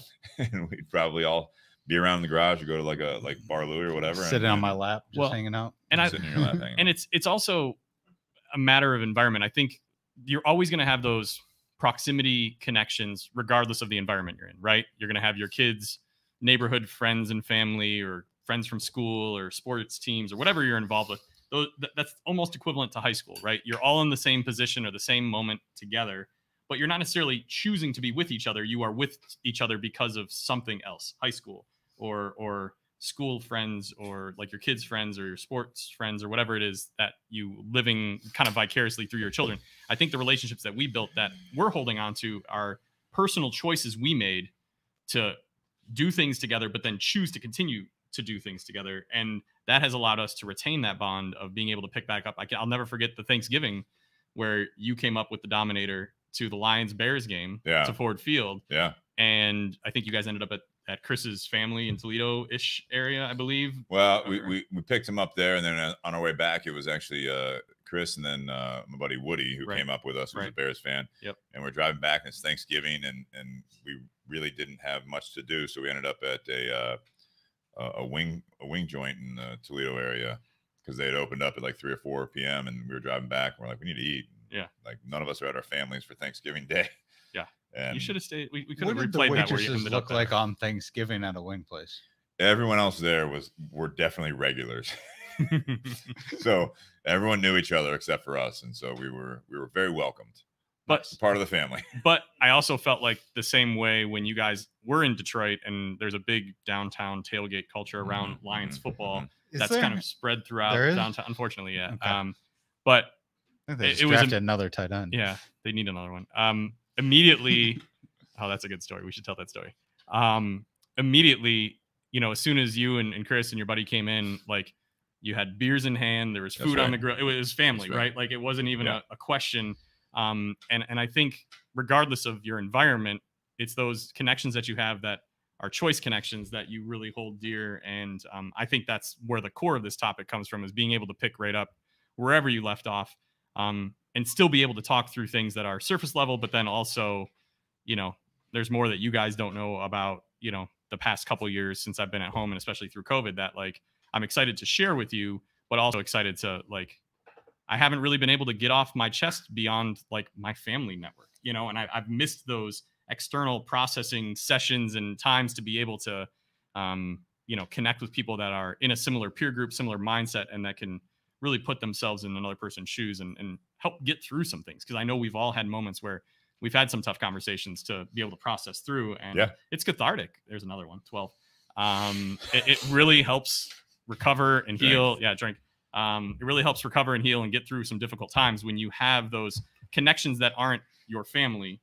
Because a lot of times when you're going through stuff with family, they tell you how you should feel. They tell you what you need to do to recover, but they aren't necessarily listening to you or trying to like get through it. They're more so just trying to, I don't know, give you their solicited or unsolicited opinion and advice, but not necessarily try to help you go through something. It's more of, well, here's what you need to do, or here's how you should feel. I never feel that way with you guys when we're talking about some real stuff, because you're not one, A, to pass judgment, or B, to impose how you should or shouldn't be feeling in some moment. It's how are you feeling, and what can we do to, you know, see past it, or what does the other side of this look like? Well, I know that I've found myself in situations where this is in all the decades, right? You know what I mean? It's like, especially as an adult, I found myself, because of life decisions, it took me down a path that my everyday interactions with people, whether it be at work or in my social life, that because of people that have moved away, or if I had kind of gone a different route or whatever it is, I've never had him on the podcast, but I know I've mentioned him before, but Big Rob is a good friend of mine. And we were good friends in high school, college, and everything else. And when I was going through marriage counseling, we separated for like 3 months. I stayed with him for like 3 months. And then he stayed in that house. He's like, 20 minutes away in town. He moved 3 neighborhoods down. He lives from here? Super close. Yeah. From where we're at right now. We still will text about how we need to get together. And we still will say, how's everything going, all that stuff, and small talk. But it's like, he's a kind of guy that, like you guys, is that when I found myself being stressed out, and I was just, my life was, I don't want to say spiraling, but it was just one of those things that just, it wasn't what I wanted. Yeah. And there are people like you two, there's people, and I'm thinking about people I don't hang out with all the time, like Nate and Dustin and Shannon, like these guys I see at least once a week, multiple times a week, a lot of times. How many podcasts do you do a week? 1 podcast a week. Okay. But I see them more often. But sometimes it's like you have that, like you were saying, Jake, these people in your life that it's a different type of conversation. Yeah, it is. And it's not just the fact that they haven't really been around you, because sometimes you catch up on social media, you kind of know what's going on, but it's this outsider perspective that is more trusted than people that are newer in your life because of whatever the life led you guys together. So like a guy like Big Rob, Spencer, when I went through some shit recently with a breakup, it was one of those situations. And even when I went through that with Big Rob, with my separation and then the divorce and everything else, it's even during that time when he found out that I'd been through a breakup this time, he reached out to me, and it was like we had an hour-long conversation. And I hadn't really seen him. I saw him at my birthday weekend because he was invited as a surprise, and it was fantastic. But it was like these connections, and it's like, I don't think that we appreciate those types of connections enough that we put those at a higher priority in our life. Yeah. With the technology that's out there. Yeah. So you can now make those moves, and we take it as a passive route sometimes to stay in touch over social media. Kids are growing up and all that stuff, but it's like, I don't think I'm Facebook friends with and your wife. I'm not even, yeah. So I don't see much, active. but you might be a little closer to the family, Spencer, with Jake's family. But it's like, I'm guilty of it. And I think this is something that I kind of, as we're talking, this really brings a valid point for a lot of people out there, is that you can watch the kids grow up through social media. You can also send a text or anymore, you don't just call. A lot of times, I don't Video think most chat, people do. You can text and be like, "Hey, are you free to talk anytime?" Like Wilk, I remember there was over a year ago. You were listening to the podcast, and you're like, "Hey, I've really been enjoying it. Like, how can I help you, or do you want to chat about how we can, you can make this bigger?" Yep. And that was like we hadn't really talked much in several months, but it's like because you took the time to actually, reach out. Yep. Because there is a pick up where you left off type of a friendship or relationship with someone that you might think about a family all the time. Like, should I, think about my mom or whatever, but do I call her that day? Maybe not. I'll call her tomorrow type thing. But it's like, are there things there that we can be more active with on trying to keep those connections alive in a more active role in your life and not just letting life take over? Right. It's effort, man. I mean, maintaining friendships, maintaining family, all that stuff. It's effort. We have Josh Bentley from Altadis, one of our sponsors. Tony, come here. It's a live podcast. Guard dog. I love it. Come on, pup. We come over and say hi to Tony so he's not barking at you. Hey, easy. I think. Nate, can I get you to help clean this up a little bit? Or Dustin, thank you. As you, as everyone kind of does their own thing and kind of lives their own lives, friendships take effort. Friendships among friends, friendships among family, all that stuff. It takes effort to actually have. We've done an okay job, not as best as we can, but an okay job of maintaining friendships. I haven't seen Nate in a few weeks. I haven't seen Shannon, Dustin in a few months, but it takes effort to maintain those types of relationships. And hopefully, when you see them every couple of months, you can say hi and kind of catch back up where you're at. One of the advantages of the podcast is cool. The lights go out. Go ahead. No, one of the advantages of the podcast is, Crane and, when Jake was on, I haven't seen Jake for a little bit, was just to, what people are up to. And the second hour of this second hour and a half of the podcast is normally kind of getting to know somebody. I feel like I haven't missed that much as far as what's going on in Steve's life, enough that, I haven't had to reach out as much as I've wanted to, but to know what's going on in people's lives. But friendships takes work. It takes work and it takes effort, and it doesn't have to be every day. It doesn't have to be every week. It doesn't have to be every month, but to maintain the relationships, to pick back up where you are, it takes a certain level of planning. Everyone has stuff going on, and it takes a level of, do I want this person to be in my life? Because if I don't see, Jake for 5 years, he's not going to be part of my life. If I don't see Steve for 5 years, he's not going to be part of my life. So it's an active part of, if you want to pick back up where you are, you can, but it takes some time to actually figure it out and some true effort to figure it out. Well, and there's only so many things in your life that we got from here. Yeah. Thanks, Steve. Yeah. There's only so many things in your life that you're going to maybe Billy knows how to make an entrance. More. I get those pants in that color is what I need to do with my life. There's certain things in your life that you're comfortable with posting on social media, and letting people live kind of vicariously all the good stuff. Yeah. And then there's other things that like you're comfortable with letting people know over text, just to say, hey, by the way, this happened or this is up. But there's other things that, like, for me, if I'm going through something more serious or big, like, it better be at least a phone call, or I would prefer to talk about it. Thank you. In person, because I think there's just certain things that, like, I don't know, aren't as well served. Or do you really want to broadcast in that type of way? Well, that's the thing on social media. Like, I don't post anything for the most part on social media because I feel like if I post anything positive, I'm offending people subconsciously. Right. And I was like, here's what's going on good in my life. And I know that, like, if you're posting good stuff, there's going to be people that are, in my mind, maybe not a lot, but one or two people that are going to be offended, whether it's an ex or a family member or a friend or something like that, that just knows that, wow, why am I not included in that moment of your happiness? It's a weird thing. Like when I had a cookout on Sunday. I didn't want to go into it, but if you'd like to, pick it back right where we left up. So instead of gentlemen's dinners, what Steve is doing is just inviting very close friends and family, 50 of them. the things like that. But thanks for the invite. it's It just was less than 100 people. it's just a My weird. closest friends. It's a weird dynamic to you. Sorry to You make it. hope that the people that you want are all rooting for you, right? Yeah. But there's a segment, whether it's consciously or subconsciously, there's people, your close friends, that just might not be rooting for you, just because whatever they're going on in their life, they're basically looking at it to say, is what's going on in his or her life better than what's going on in my life?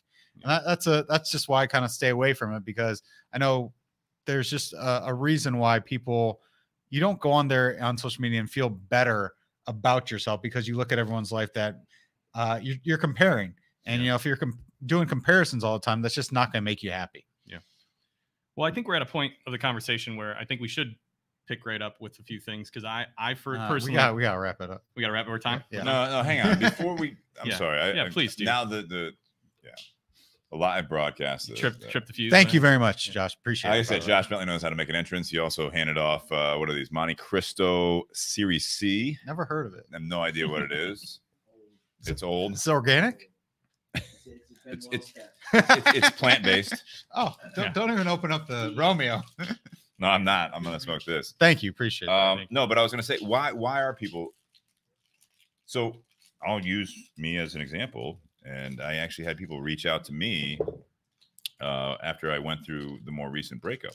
So I and we've talked about it on the podcast that I use social media almost as a more honest thing. And not everyone does that. And sometimes, you know, you don't post all the bad things, but you know, there was a time there back in December and January, February, stuff like that, where I was kind of working through some things, and it wasn't like a sob story in a sense. I used it as a more I was trying to pick myself up, so I was putting out some more I don't know, between the podcast and stuff we talk about in part 2 and some of the people that I have that follow me, and then also the community page, is that I was putting out a lot of more positive type of things and talking about loving unconditionally and stuff that people don't normally see unless it's like a social media influencer. And it wasn't to get followers. It was like, but I had people, like I had a guy that just came into the shop I haven't seen in a long time. And it was like a guy that I used to see out and about at some of the bars around town and stuff like that. Capes.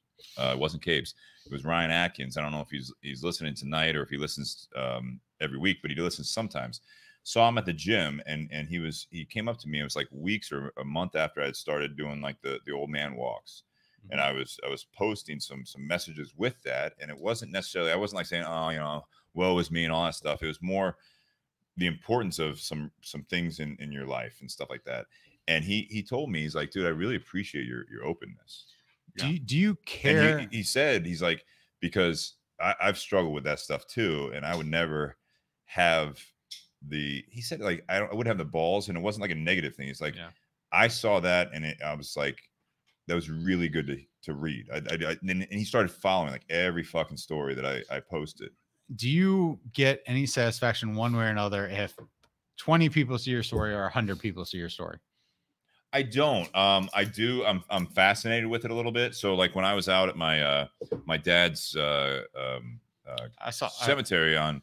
So I went out and I it was the 4-year anniversary of when he passed, and posting that. I remember the first year I did it, the second year I did it. I go out there for like a birthday or whatever it was, and it was more like not everyone that's lost someone thinks about that. And so once again, this year, this was what's the date? So it was 2 days ago. 2 days ago, I went out there and I posted a couple pictures and Instagram stories, and it was about, you know, loving people in your life and just what's important in life. And you know, I shed a couple tears, you know, on my own. I went out there by myself, and all in all, it was a very good couple days off. But I made time to go out there, and then all of a sudden, last I looked, it was like almost 150 to 200 likes on Facebook, and a lot of like positive cheers, well said, all this stuff. And it shows me that with everything else we're inundated with through social media, like what you might have been talking about when I was trying to get the electric back on, it was the fact that it's nice to see stuff like that. And I don't think that the vast majority of people are like, oh, Steve, you know, like you're having a rough day or whatever. No, it was like, you're absolutely right. I haven't lost anyone, or I went into Fido to order lunch on Tuesday, and I had a guy. How were the chicken breasts? I had fish tacos that day, but they were very good. Okay. But I had a guy in there, Bill, who we're Facebook friends. I've known him just like in passing, like we're not super close or anything like that. But he, while I was sitting there waiting for my food, he says, "So I lost my dad 2 weeks ago." Oh shit! And he's like, "I want to reach out, but I just want to say thanks." That's awesome. Yeah, those are the types of things that if you again put yourself out there a little bit. So the reward is worth kind of putting yourself out there, I guess, is what you're saying. It's not just for me. It's the fact that it's like you have people that you're close with that may reach out to you, or you have people that may not be as close, but you might mean more to them than that you might realize that you know that they mean to you. And so I think that we have these tools and everything else that can make it a closer connection. Yeah, I lost my transition in my head. No. I think that was all really great, Steve. Thanks for sharing that. Yeah, I think for me, it's humbling in certain ways to go through, whether it's a loss or whether it's relationships or in my case a job loss. The place I was working at when I lost my job, I never thought I was going to retire from there, but I also didn't expect the business to tank and then us to not be employed anymore. It's a humbling experience to then have to open yourself up to your network and say, "Hey, I'm out of work. Help. Here's the consequence, or here's what happened. I'm not a piece of shit, but basically our business went under due to COVID because we sold things on Amazon and all of our inventory was unfulfillable after like April because Amazon fulfillment centers was only accepting soaps, PPE, and certain things for a period of time when COVID was spiking." And all of our stuff that we sold was not deemed essential. So our revenue went from, several $100,000 a day to nothing because we couldn't replenish inventory. And so everybody had to go. Right. And so to try to job search through the pandemic, now, mind you, the aid that was available, the extra unemployment, things like that, like it was good, but I spent my birthday last year applying for unemployment benefits.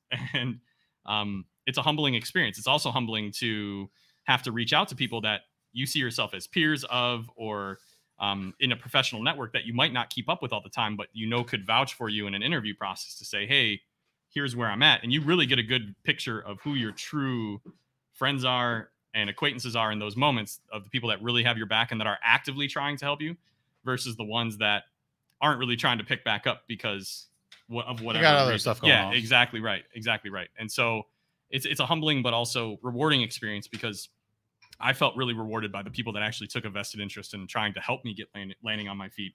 I ended up finding the job I landed in on my own due to professional connections that I had built over the past few years. But I know that that's a really humbling and challenging experience, especially when you have to open yourself up to more vulnerable situations and you need something out of it, right? Like I needed a job. I had 2 mouths to feed. I had a mortgage to pay for. I had a lot of risk. 3, 4. I was just calling the kids really, but yeah, gotta eat. So I think that's the other piece of it, and that's why certain people are more comfortable being, I would call it, vulnerable and humble in those moments, whereas others, sometimes are a bit more guarded and don't know how to, like your buddy, wasn't sure how to open themselves up to that, right? And so I don't know. I think it's an interesting social experiment, but then also, when you go through some stuff, you really get to find out who your true people are. And the ones that are really vested in trying to help you. So Jake, you had mentioned like this is kind of your first weekend out in a year and a half? Yeah, like since post COVID, really. Like the last fun thing I did pre-COVID, I did 2 things.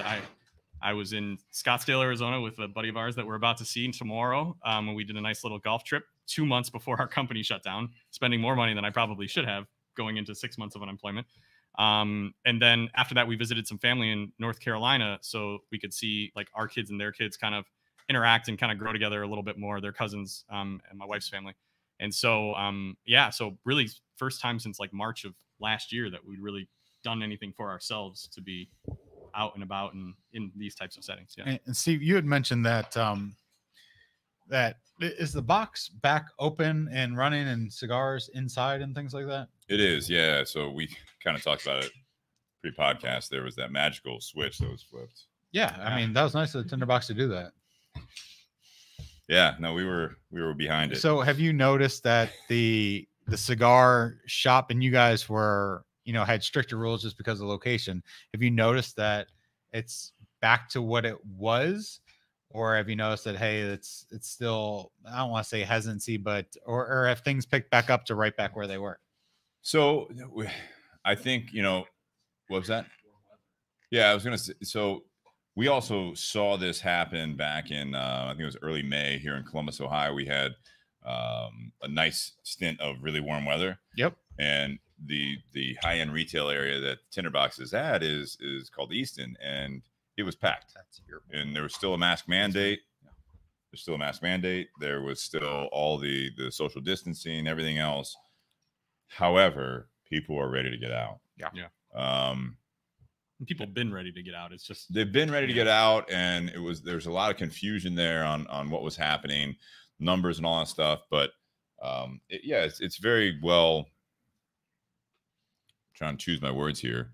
I don't want to say orchestrated, but I want to say orchestrated. But it's as soon as the CDC came out with what they said, and the state of Ohio, the day before, the governor said that we're going to do it on June 2nd, and the CDC came out the next day and said that what they recommend, and then the governor of Ohio came back on. We're going to say, okay, we're going to go with them immediately, retroactive this date, but also then the public health department of Ohio was a day later, and then where we are in Columbus, Ohio, the city council and the mayor here, they took executive action a year ago, but then it was the mayor asked the city council to review it.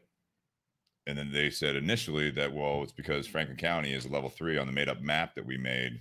And then Franklin County Department of Health came out after that and said, we're going to rescind it and go after the CDC. And then Memorial Day happened. So the city council didn't meet because it's not convenient. So to my point, yeah. Is it like where it was pre-March? Yes. Where I'm getting with this is that absolutely is that it's as if the magical switch has been flipped and nothing happened. Okay.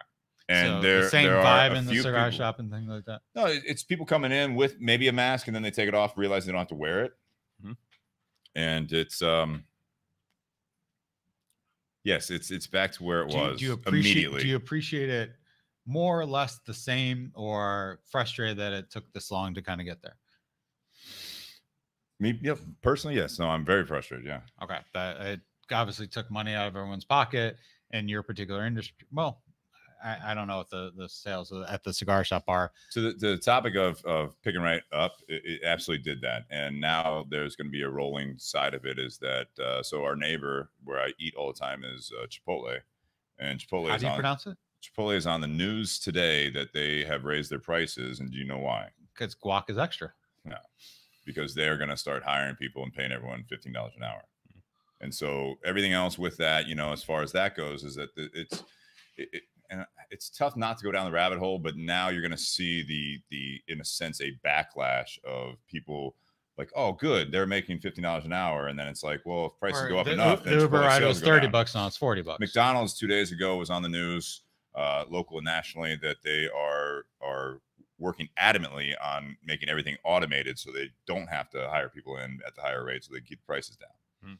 These are things that, picking right back up where you left off. You go to this, if we're going on this side of the coin here, is that you can't just do that in life. Because, no, you're good, man. In my world, so I'm in manufacturing, and if stuff, cabinets and stuff like that, if you used to take 4 weeks, it takes 18 weeks now.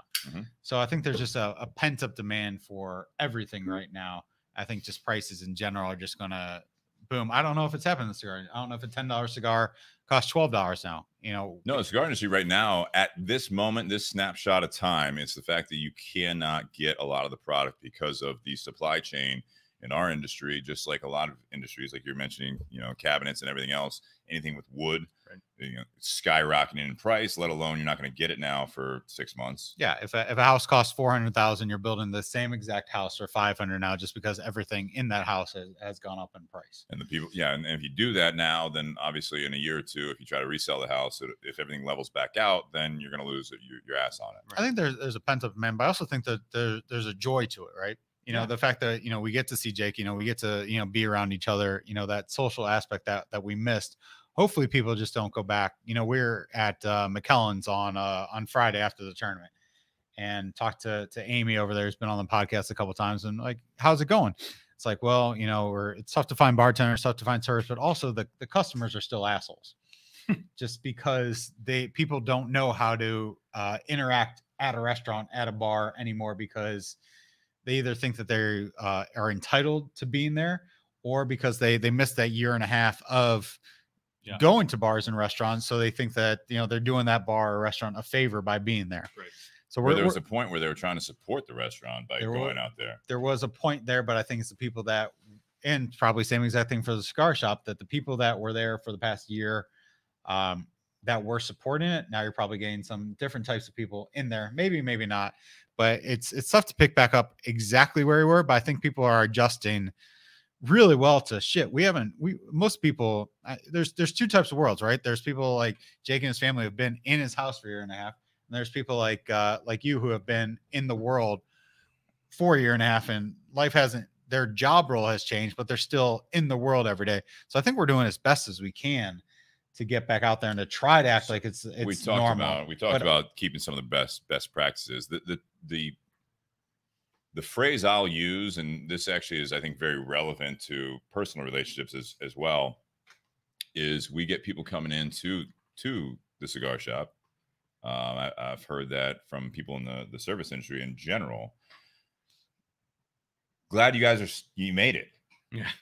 Like almost surprised, right? Yeah. And you kind of want to say, no thanks to you, because where were you at? Right. I was told. No, yeah, it's good to see you. We made it. It was a struggle, but I'm happy you finally came back out. And I know it's not anyone's fault, because that's what they believe, and that's what how they went through it all. But there's going to be people at Chipotle or your clients will be like, why the fuck is this so expensive? It's like, really? Do you don't understand what happened? Yeah. This is the backlash. This is what the diversity that was put on a lot of the industries in the world in general. That I'll say this on the personal thing is that I haven't talked to, say, a friend like Wilk in a long time. And I'll say that I would identify with the fact that I feel guilty, because it's like, I kind of knew he had a new job and all that stuff, but did I reach out and say, hey, how's everything going? Enough? No. And so it's like, I can talk to him tonight, coming over here to the podcast, a friend that I've known for a long time. We've been very close over the years, and we have that whole pick up where you left off type thing. But if your first thing is to be like, so did you ever find a new job? Like, how's the family? You still married? Like that. I didn't say that stuff. It was just like, less attitude would help with that. No, but I'm saying, like, it would. That's the fault of, I think, a lot of people, is that you let some of these other priorities let the relationships go, take a hold of your life, and then when things calm down a little bit, you're like, I haven't talked to you in like a year. Like, how's everything going? Shit, like really bad. Yeah. Thanks for reaching out. Why didn't you reach out? Because things were going shit. Yeah. Like that's. Yeah. I mean, there's only so much suck that can be piled on, simultaneously, because everybody's going to be going through shit in shitty circumstances, right? Yeah. It's just a matter of, I don't know. I don't feel any guilt or resentment from that perspective. I think where I'm at is, my yearning of wanting to see you guys is not just to selfishly bring you the bourbon and come down and be on the podcast, but I'm an external processor, and I thrive on being around other like-minded, similar people in terms of peer group and mentality and approach to life. And I haven't had that for 16 months. Like I have worked remotely since October, or been in my house working 6 feet from where I sleep every night and not interacting with the world. My wife and I went to a restaurant for the first time, I don't know, a month or so ago on a patio. And like I straight up, How was Chili's? it was delicious. Okay, good. Yeah, sizzling fajitas for days. Mm. Anyway, Endless boneless. yeah, but I didn't know, like I didn't know what to do with my hands. I didn't know how to act. Like I was interacting with the waitress, like I was just it was so weird. But Hey, girl, you up? there was clearly a first date happening from like me to Dustin, and I couldn't stop looking because you could tell that dude wasn't trying at all, but the lady was really, really trying. And she ordered a bourbon neat, sipping it out of a plastic glass or cup. Keep her. And I was like, wow, that she's I like her already. She's really, really trying. But you could tell she had her hair done. She does a lot of first a dates. new shirt. Maybe she likes whiskey. But yeah, it was just really interesting for me to like try to pick up my New sense behaviors. Yeah. And then literally for a good half an hour, I told my wife, I was like, I legitimately don't know how to act right now. Like, I don't know where to look. I don't know what, like, I was bantering with the waitress more than I probably should have. And it was just an interesting mental kind of funk that I found myself in after. How big of a tip did you leave? It was I feel like it was handsome. just the, no, it was a good 25%. Yeah, there. That's 14 and a half if I've ever heard. So I think it's 12. I think this backlash that you alluded to, Spence, is socially, I think people are going to have some interesting moments of picking back up. You see it in sports right now. I mean, people acting crazy at games and stuff like absolutely. that. Absolutely. Or just like watching the Memorial last weekend, or watching the tournament at Kiel with the PGA where Phil won, and people were just going freaking nuts. And at that moment, I'm like, wow, people feel really comfortable to be, shoulder to shoulder with thousands of people simultaneously. All of a sudden, it's weird. Steve likes to say it's a magical switch. I like to say it. Yeah, you said Accurate. it. You said it enough times. So you like to say it, but it's, Am I wrong? Yeah, you're not wrong. But there is there's like a cloak of invisibility, or a cloak of invincibility. Excuse me. Yeah. That all of a sudden was like, not to go down the vaccine rabbit hole, but the people that, wanted it, got it. And the people that didn't want it are okay that they didn't get it. Right. So there's just this weird feeling that, hey, we're back to, it's not the new normal. It's just, this is normal again. Yeah. And I think that's something that you touch on, Nate. You want to say something, I assume? Yeah. I think there's something that I've seen a couple people in the cigar industry have commented very well on it. Just like I'm sure any industry, but that's part of the people I follow. Is that, do you want the new normal, or we're back to normal, or whatever? You're comparing it to like 2020. It's like, if 2020 hadn't happened, what I'm talking about, Herklotz. So Michael Herklotz, he's been on the podcast. He was with Nat Sherman. Now they have taken over. Nat Sherman had closed down In New York? completely shut down. Really? Yeah. So that's a Damn. whole nother. But he commented, he's like, if 2020 had never happened, would you want to go back to 2019, or would you want to like make progress? Have And we made progress? Well, so like, even like in our business, we've looked at it. It's like, you don't look at like, hey, you guys, doing better. Like, we're not even looking at 2020, especially, but we're not even looking at 2019. We're looking at 2018. We're looking at 2017. Yeah. We're looking at things back again, where even in your personal life, do you want to get back to, was 2019 that great? Maybe it was for you. But like, or do we just take it for granted? Or do you just say like, well, that's back to normal?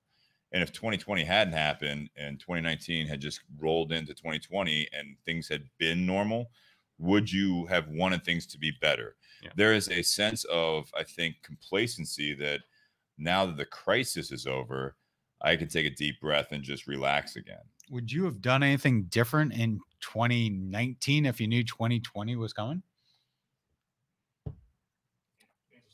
No. Or was it just like, hey, here's 2019? No, this is how life is. I don't think I would have. Or would you do anything in 2021 now that you know 2020 has happened? Or just like, hey, let's just kind of go back because I would have done. I'll answer this personally and professionally. I would have done probably for me, mostly personally, I would have handled 2020 differently if the 2-week shutdown was going to last 10 months. I think a lot of people in a lot of their different arenas of their life probably would have done things a little differently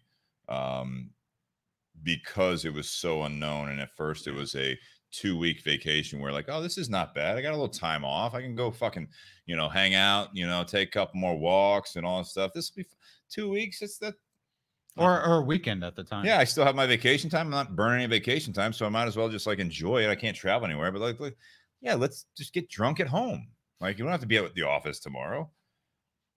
But when you realize what the aftermath from that came, and everyone, like Wilk saying, he's showing up at a restaurant and doesn't know what to fucking do. I don't think he's. That's like that's someone that was a hermit. I think that's 50% though. Yeah, because there's people that kept living their lives, and good for them, right? I didn't, because I had pretty immune compromised people in my bubble that I wanted. There's no right way to do it, right? There's no right way to do it. I just was choosing not to expose ourselves because I didn't want my dad to get COVID and die. Absolutely. Like straight up, right? And so I think the backlash to your second part is going to be people are going to choose to do things differently this year to pick right up, or to pick up off of missed time or lost time from last year. They feel like they lost something. So the backlash behavior you're going to see now, I predict, will be take it up to 11 to try to catch up on all the things like that they travel industry, all of those things. I think will bounce back in different ways. Yeah, go ahead, Nick. So I was going to ask a question, but since you brought up Michael Herklotz, Josh brought up what he had posted and wanted me to actually read it. Yeah, go ahead. So he said, I hear people say, quote, we need to get back to the way things were, back to normal, end quote. But imagine if there was no pandemic, would we be saying to each other, I can't wait to try to get things back to the way they were in 2019? Of course not. And frankly, we should not be saying that now. The past is the past. Pandemic or not, we only go one direction, forward. We experience, we learn, we adjust and adapt. We think differently, we pivot, we do the best we can with what we've got, and we do everything we can to make sure that as we do move forward, we try to make sure things are better for those who come next. I think that's incredibly insightful. I just think that most people are very short-sighted. Yeah. And I don't say most, I would say the majority of people are just short-sighted. And what can I do tomorrow? What can I do in the next few weeks versus how can I make? I don't think most people think, hey, what can I do for 2025 to be the best year yet? Personally, I mean, I might be off on that, but that's just kind of what I think. I think most people are just short-sighted. How can I get through the next week? But at the same time, I think there's a segment of the population that acts very in a reactionary way, right? There's that made up for lost time. There's the people that, feel like they want to do something differently rather than being that forward thinking mindset. I think the people that are focused forward are successful, right? Are the ones that are going to be able to move through things that are challenging in a more either quick or even sometimes graceful way, because they're not going to dwell on the past of what might have held them back. They're going to be able to compartmentalize that. Or sense new opportunities. Here's the new opportunities that arise. Yeah. So how do you translate that though to your everyday life with relationships, with your job and everything else? Like if we're going to learn anything from this, like what we're talking about with 2020 versus 2019, 2021, all that stuff, is that, we have an opportunity that we don't have to have things out of our control. Always just take control of it. Yeah. I think, Jake was put in a tough situation. Steve was put in a tough situation. I was put in a tough situation. It's just, I think you also realize who you want to be in a bunker with during this. It was, who are the people that I want to be in a bunker with? And, it's kind of only the strong survive. So if you're able to survive through it, with people, then it was definitely worth surviving with them. And hopefully you came out much stronger. But I do think it broke some people, and maybe, there's going to be something else that hits the fan. Something's always come up. I mean, this was obviously an anomaly that none of us ever dealt with, but there's going to be some shit that's going to happen here that's going to prove who you want to surround yourself with, and what friends, what family, and who is there for you, and who you want to ride the next, not pandemic with, but who you want to ride the next wave with. So I have an interesting question. Have any of you have family members that lived through the Great Depression? I got a 98-year-old and a 95-year-old.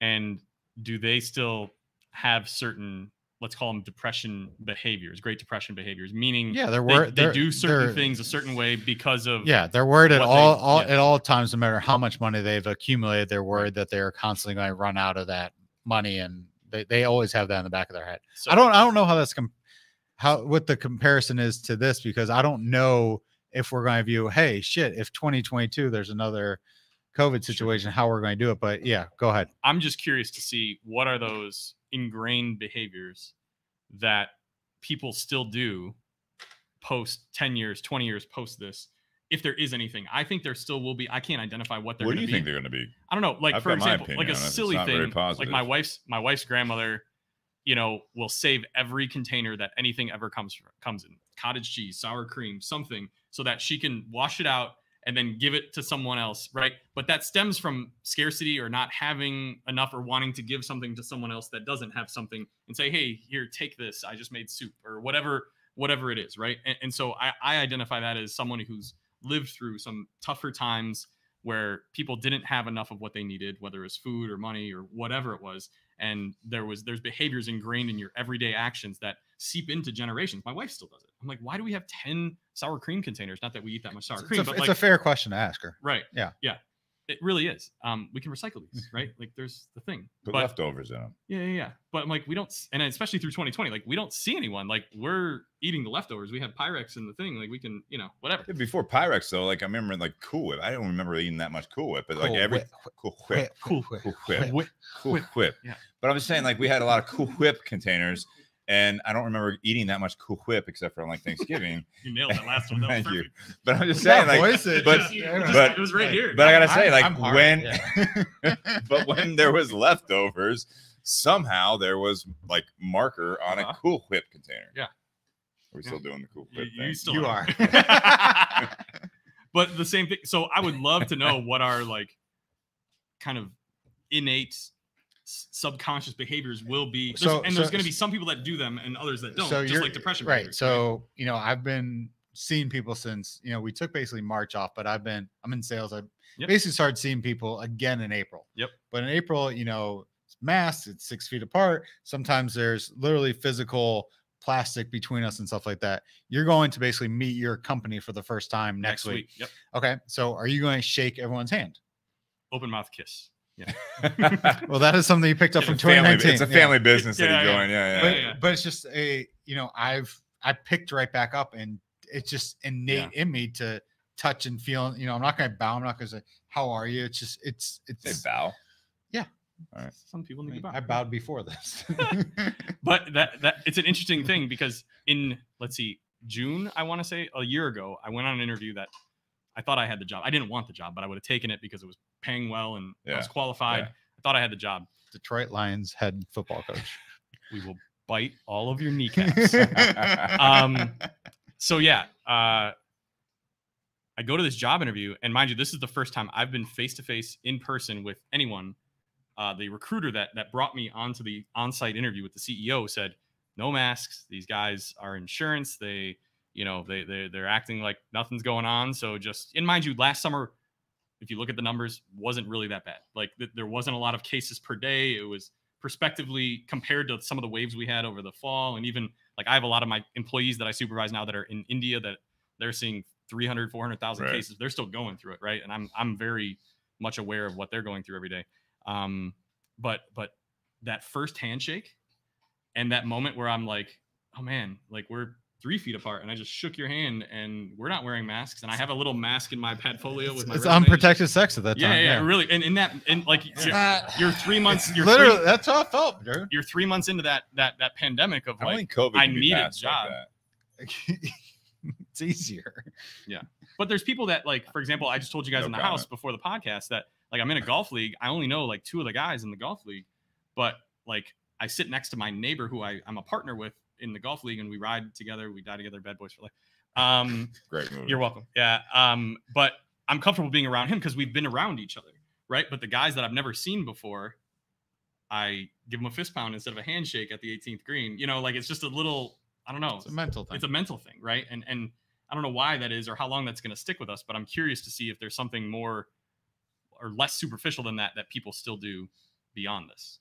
And that's, I don't know. I personally am, I guess, more of an optimist. I think it's just going to go right back to where it was, and everyone's going to be hugging, kissing, all that stuff. But I think that the people, you know, my parents, you know, both of them are vaccinated and all that stuff. My mom still's concerned about going to a restaurant, and she's concerned like I want high ceilings and stuff like that. Vaccinated, stuff like that. It's just, I think for some people that are really take it that, hey, if I touch this table, I could die, or if I touch that Amazon package, that it could have some serious consequences, whether it can or it can't.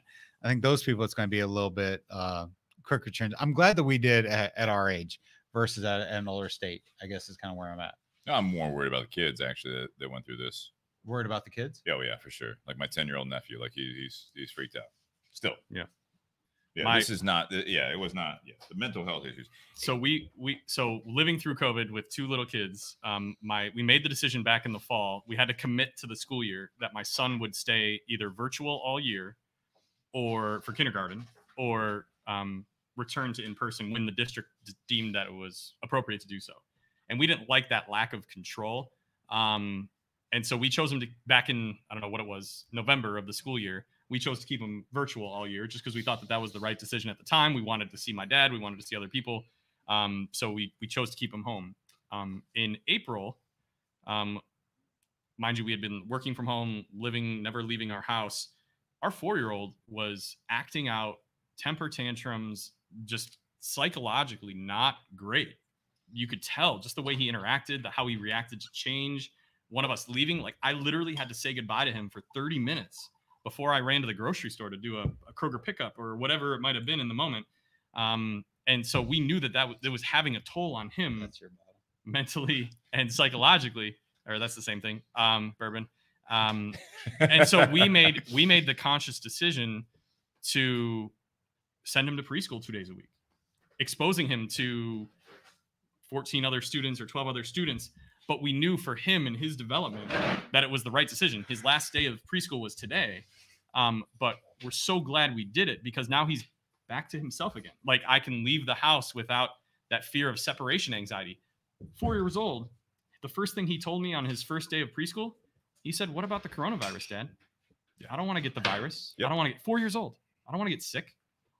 I was baffled, like how astute he was in the moment. And we said, you know what? It's safer now. Your grandparents are vaccinated. We're not as worried about people that we care about getting sick. And I said, the good thing is, buddy, it doesn't affect kids as bad as it affects older people. And I was trying to speak to him like an adult, and he's 4. And he took that, and he obviously implicitly trusts his parents as they should. But at the same time, it's just interesting to see how people that aren't adults that are living through this with us and feeling the stress via the people they're around, how astute they were in the situation is, wait, I don't want to be around other people. And that almost broke my heart, that a 4-year-old could be that aware. How could it not, man? Right. And now to see him today and how sad he was that today was his last day of preschool because he's going to miss his friends. He's going to miss his teachers. I wanted that for him. And mind you, it felt like a mild risk, but at that point we were already scheduled for vax number 1. My wife and I, our parents were already all completely vaccinated at that point up in Michigan. So we felt comfortable taking that calculated risk, knowing that we wanted the betterment of our son. And for me, I cannot wait for them. The house we're moving to this summer, they both get to go to the same school starting in the fall. My first grader and then my 4-year-old preschooler get to start to go to the same school together and build a normal childhood with those normal experiences that you would want them to have versus trying to raise a virtual kindergartner to focus on learning how to write and read and do all those things and not having that social interaction and the ability to be fun and to play and to be around their peers. I feel bad for them, but at the same time, like, how do you, I don't know. And my young son couldn't pick right up when we said, okay, it's time to go to school. He said, no, I don't want to. And I don't blame him, to be honest, and so it's an interesting dynamic of, like you said, Steve, I wonder how those kids are going to feel or act. Well, I think so. Let's take it off of the COVID thing for please. Yeah, we've been talking a lot about it. And I can talk about it all day long and probably upset a lot of people, but I think that what? I was just 50% of people. What are we teaching our kids when we let like our own like career paths and everything else take us to that level we were talking about? You go full circle, right? So it's something that where you make these choices for a career or whatever else, and they look at it as like, yeah, you can actually just completely leave everything that's important to you. Remember as a kid, did anyone move away as a kid? Yeah. And it's just like you had to leave all your friends. Yeah. But I didn't have a choice. You didn't have a choice. Right. Did you have a choice in 2020? No. Exactly my point. So my point is, you just fucking roll with it. You just like, this is what's being told and this is what you do. You're actually training. You're teaching children that this is okay. Leave everything important to you because you think that you might make a couple more bucks. Yeah. Is that okay? Well, In a capitalist society, absolutely. Some And people I it think, is. I'm not saying there's no right answer here. I'm not Yeah. like trying to prove a point, Right. but I'm saying the only point that I'm maybe trying to prove is that this is we're breeding all of this. Yeah. And COVID and everything else, like the way that we handled this, absolutely. I think it's something that we're training for not just a year. Do you think that there's something in society that, hey, we're training them for years to come on this? Or do you think it's like here's just a one-off year that 10 years from now, yeah, that This is going sucks to to have watch. damaging effects. This is going to have damaging effects. We saw it already when you talk about the trends or whatever. It's like what happened in 2020. We stockpiled toilet paper because there was some fucking rumor that we're going to have a toilet paper shortage. Or gas recently. That was my point. Right. Fast forward a year later, North Carolina has no gas because people are filling up trash bags, not even like real containers, trash bags. There's a peanut butter shortage because that was on the news one day. Sorry about that. I don't care about that. But it's like these types of things. Did you guys stock up on toilet paper? I refuse to answer that question based on your tone. I knew it was short or whatever. We had plenty of it. But I remember I was driving. My folks did. I know that. I was driving to the post office because I was still out shipping shit. And all of a sudden I was like, oh, there's CVS. I'll just pop in there. There's a 4-pack, and I knew that my ex's mom and stepdad were saying that they were having problems finding out where they were. So you snagged it for us. So I snagged a 4-pack and was like, texted, hey, I got you guys a 4-pack of toilet paper. Like I just won like future son-in-law type of award. You know what I mean? It's like I just like scored that's insane. Yeah, that's insane. Yeah, I don't think it's okay. Picking right back up where we left off, which is the topic at hand tonight. The only thing that I can say is that I take value in our friendships, but what I've learned in this conversation, and I didn't go into it after our text, but it's that I need to make more of an effort to take some of the best practices and things that I want. You know, like you said, you have people in your life that really stimulate you and get you on the right path, whether it be with your career, your personal life, or whatever. It's something that you need to continue to be active on that, because if you don't, then it's like they're only there when you need them. Right. And in a normal circumstance, like when I moved to Columbus, I had this moved away from Columbus to Detroit. I had this conscious conversation with my wife. I said, when I feel like I want to or need to be back down in Columbus, like let's no restrictions. Even if it's just a short weekend, let's make it happen. In a normal situation, I would be down here 3 to 4 times a year at the minimum. You know, and to have that taken away from you in a sense, you know, it is tough, right? And I think that's the backlash relationship that people are going to have with the world, is like they feel as though something's been taken from them, and what are they going to do to double down to retain that or get that back in some way? So I'm personally going to make more of a strong commitment, even if it means time away from my kids or my family or whatever it is, to do those things that are important for myself. Because the thing that I've learned throughout this is that it's my job to enable positive behaviors for my kids. Because if I'm not my best self, then I'm not going to be my best self for them every day. And I know that my wife and I went through this throughout the last year and a half, where we never left the house. It wasn't a year and a half, but it feels like it. Shorter tempers, quicker to snap. We're not angry people. We don't, it's just, but you're wound at a certain level of tightness that you need to have release. When I told my dad, I was like, yeah, I'm going to do a golf league with the neighbor across the street. I'm so happy that you're doing that for yourself, is what he told me. Yeah. Because you need something. You need a release. You need a way to remove yourself from the situation that's clearly not healthy for everyone and for anyone that's in it. And so I think that's the lesson that I'm taking from this, to be able to pick right up, is, like you said, Steve, to intentionally invest in those things that you hold dear, because it makes you a better version of yourself for other aspects of your life. And so I left, my job behind this week to come down here and have some fun personal time, but I know that I'm going to be a better manager and a better coworker and a better spouse and a better father, because I'm able to fill another bucket that has been neglected for so long, right? I love when you say bucket. I don't know what that means. I really don't know what that means. Yeah.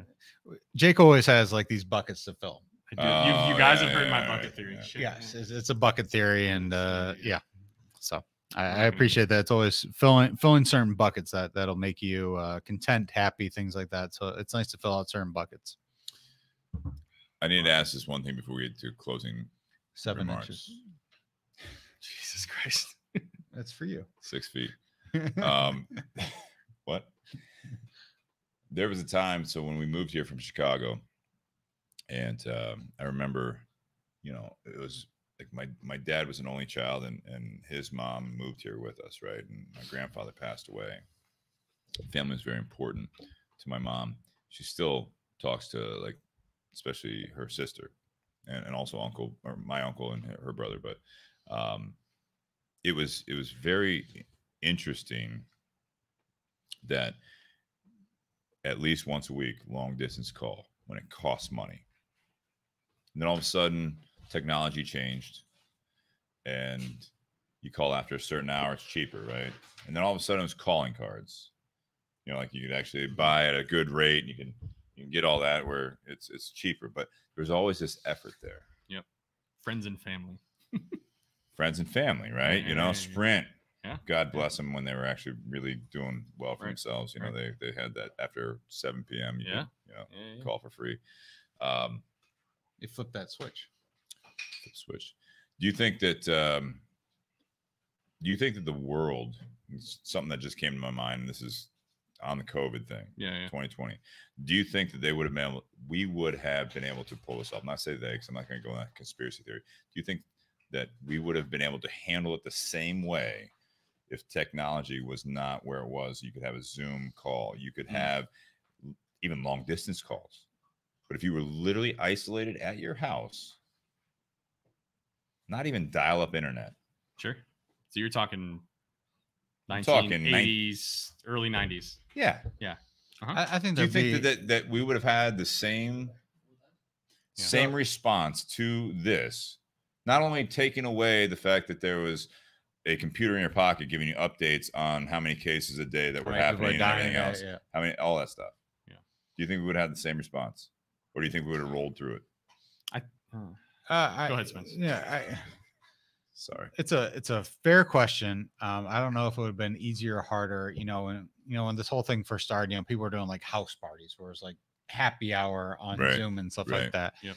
That lasted a few weeks and things like that. I started playing poker online where we would, go to a site, but everyone would be on Zoom and things like that. Mm-hmm.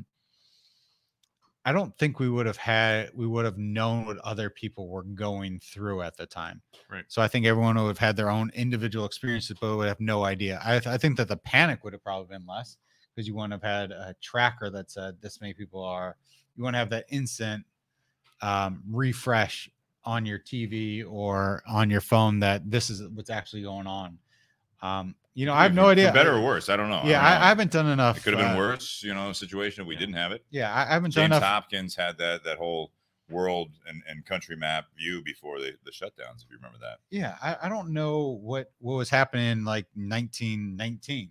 Like, were people freaked out, or were people just like, hey, we're going on and oh shit, Steve died, the other week or stuff like that. So that was a little different because they literally saw bodies in the street.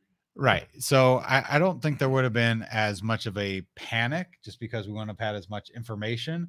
But I think it was, especially for the people that were more isolated, like myself, like you were with your family, so you had that. But, the people that were on their own, I think it was easier. You could stream Netflix, you could entertain yourself, but if you wanted to better yourself, you could. If you wanted to make yourself a better person, you could. Do you remember what the top streaming movie on Netflix was when this time about April? Tiger King?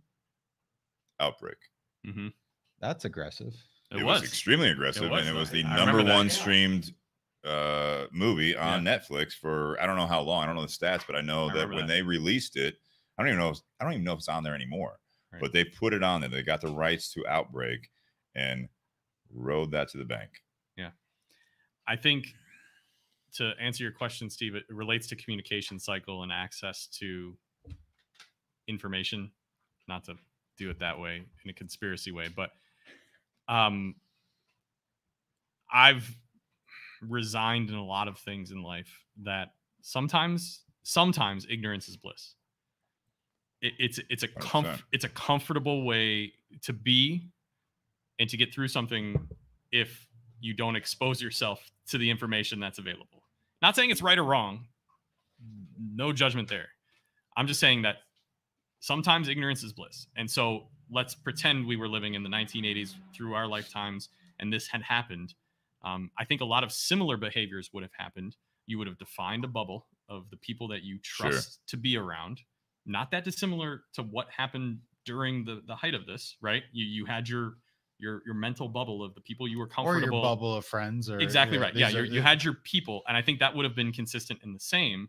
However, because of the lesser access to information in a prior period of time, I think there would have been a lot of blissful ignorance. Honestly, I concur. I think because we are so informed and have so much access to live updates of everything, or can go down rabbit holes exactly if you right. want to. Exactly right. Because you have that at your disposal at any moment, I think that almost can sometimes perpetuate panic, and can incite that feeling that many of us had over the past year. If they hear you're out of toilet paper, you better get that toilet paper. Exactly right. Whereas, otherwise, I think you would have read your paper and watched the news or listened to the radio and gotten your daily update. But everyone would have got the same update. Exactly right. Not individually sourced updates from your rabbit hole that you chose to dive down in that moment, right? And so I think that would have been the core difference. Is there probably would have been a little bit more blissful ignorance in the sense of, okay, this is going on. Okay, we need to take this seriously. And then you can go about I think there's a lot of positives that come out of it. Like when you hear about like things like, oh, there was this murder in another state that's, I think everyone's getting murdered. Yeah. And then all of a sudden it's like, yeah, that shit happened 30 years ago. You just didn't know about it. Same thing with UFOs, by the way. Turns I out. mean, dead serious. There are not more UFO sightings now than there were before. No, you just hear about that. There was a newspaper in, Missouri somewhere in a trailer park that there was a crazy person that did it. There are not more, now there's like footage of it. Right. And there are not more kids that are getting kidnapped now than there ever were before. But because it's more broadcast, people think that, the world is a more dangerous place than it was. Right. Yeah. All right. Let's do closing remarks here on the topic here. Yeah.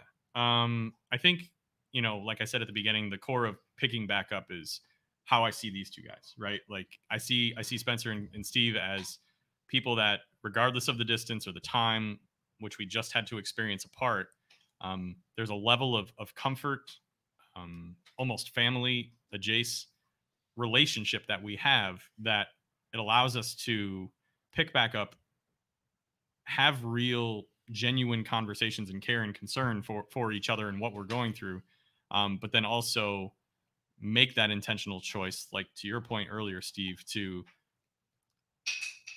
choose to value certain things in place of or in addition to other things, because you know how it can make you feel when you are enriched with these connections that you have. And so for me, I have picked back up type of relationships with people that I went to college with. I have picked back up relationships of people that I used to work with. But I think that the core of this all is who you choose to be with and what you choose to do with those moments, and not to be too like, you only live once type of mentality. But at the end of the day, like, we only have one shot at this, right? It's got to be. Drink it. It just had to be. You're welcome. You're welcome. But we're all at or nearing 40, right? And at this point in our lives, there's going to be more shit that we have to deal with. Yeah, it probably won't be a global pandemic, but something's going to happen that's probably going to bring us back together in a way that is not going to be, gentlemen's steak dinners and sunshine and smiles. It's going to be something shitty. And so what can we do now when we aren't going through those detrimental times, pandemic, whatever it is? I don't even want to list it because it sucks, to do better with what we have now. Right. And I think, like, I personally want to make that commitment to you guys as friends, but for myself, that I want to do better to fill that bucket. You're welcome. And care for myself and the things that I personally value. And whether that means I come down and sit in one of those pop-up chairs in the podcast every so often because it feels more comfortable to travel and do those things, or or we make it a point to get together more frequently, or you call me the next time you're actually in Michigan, you fuck. I'm sorry.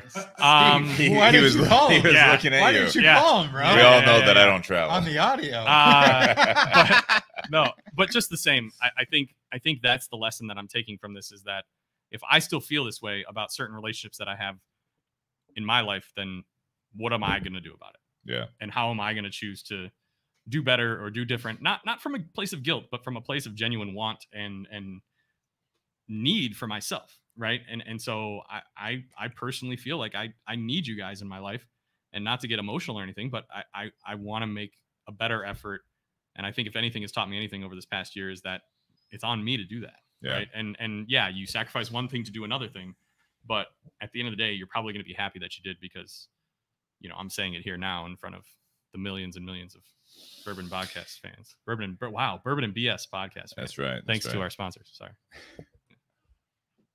Nate, do you want to have closing remarks since you're not on this? No, because mine was going to be a different take on the topic. Okay. Nate didn't want to talk to you guys. Go ahead, Spencer. I'll speak for Nate here. The hell you win. Go ahead. One, I truly enjoy the second cigar, by the way. Romeo and Julieta. What was the Reserva Real Nicaragua? Fantastic cigar, by the way. Still talking Fair off enough. mic. Yeah. God, me and So producer will Nate tell you. said he liked it more, Thank but you. not as but he thought that the first cigar went better. But Romeo. Shannon, how many times have you been like scolded for not talking to the mic? I'm telling Can't you. hear you. Can't hear. Go ahead, Brent. Going back to where things, Steve and I are kind of in completely different industries, but kind of similar. Where I'm in the construction industry, and our business never really stopped. Steve's business never really stopped. So we were out and about. You actually bought from me during that yeah. time. So we did the mask in the parking lot, and sort of. Yeah, and I remember that, man. It wasn't that long ago, but I can't tell the joy that I have from whether it's a magical switch or whatever. I took an Uber over here, and I haven't worn a mask in a week, just because that's when Ohio's stuff went away. That basically. Did you wear one in the Uber? So in the Uber, you have to wear a mask. And I was like, man, I haven't worn a mask. And it just felt it felt fake. I put it in my pocket just for the Uber, but it felt so familiar just to wear a mask everywhere you went. And then when I put it on for the first time today, it just felt like an oddity. So I'm excited for going back to where things were. I hope we're better as a society, and all that type of stuff. But I'm optimistic that things can go right back to where they were, and hopefully we're better than where we were. Hopefully we appreciate these things. Hopefully when people go to sporting events or concerts or things like that, we'll appreciate that stuff more. Tony. Go ahead. No, you're good. I know I'm good. I was talking to the dog. But it's just a joy to be able to do even something as simple as this podcast before that, not have to worry about, being 6 feet apart and all of that type of stuff. So, I value everyone's friendship. I value being able to be on this again.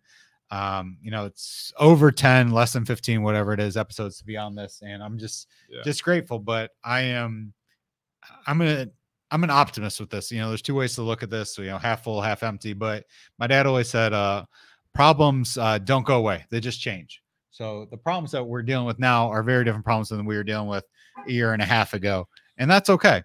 But I think the people that are able to adapt to these situations are the people that will come up on top. And Steve, you've done a hell of a job of adapting your business, your world to this stuff for the past year and a half. And I hope that you will continue the practices that you did to survive through this, that will help your business thrive through the rest of this. But truly grateful. And thanks for having me on. Absolutely. And to you and Wilk and Tony, just wanted to get on the camera apparently. Picking up where you left off, pick right up, however you want to say it. COVID year, whatever you want to call it, friendships, relationships.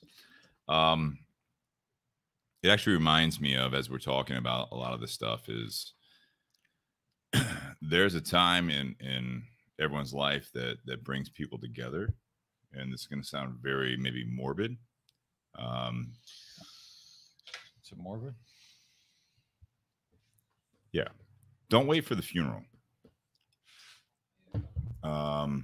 You know, if I hadn't seen Wilk in 2 years, when he would come down to Columbus probably is if and vice versa, right? Yeah. Is that if a close person in your life passes away, brings a lot of people together. Yep. And a lot of the conversations at a funeral is the fact that we haven't spent enough time together. Life takes us in different directions. And it's not always a bad thing that life takes you in different directions, but you should come out of that funeral. You should come out of 2020. You should come out of whatever it is when you reconnect with someone that, when I talk about like in previous podcasts, that best practices that you combine with the reality, it's that you should be more active. Because all you're going to do is that, not saying that, there's a relationship that life does take control sometimes, but there is always a sense of regret at a funeral that you didn't spend enough time with either the person that passed away or the person that you are connected with at, like, the reason you're at that. It's their father, it's their mother, it's their, someone in their life that passed away too soon.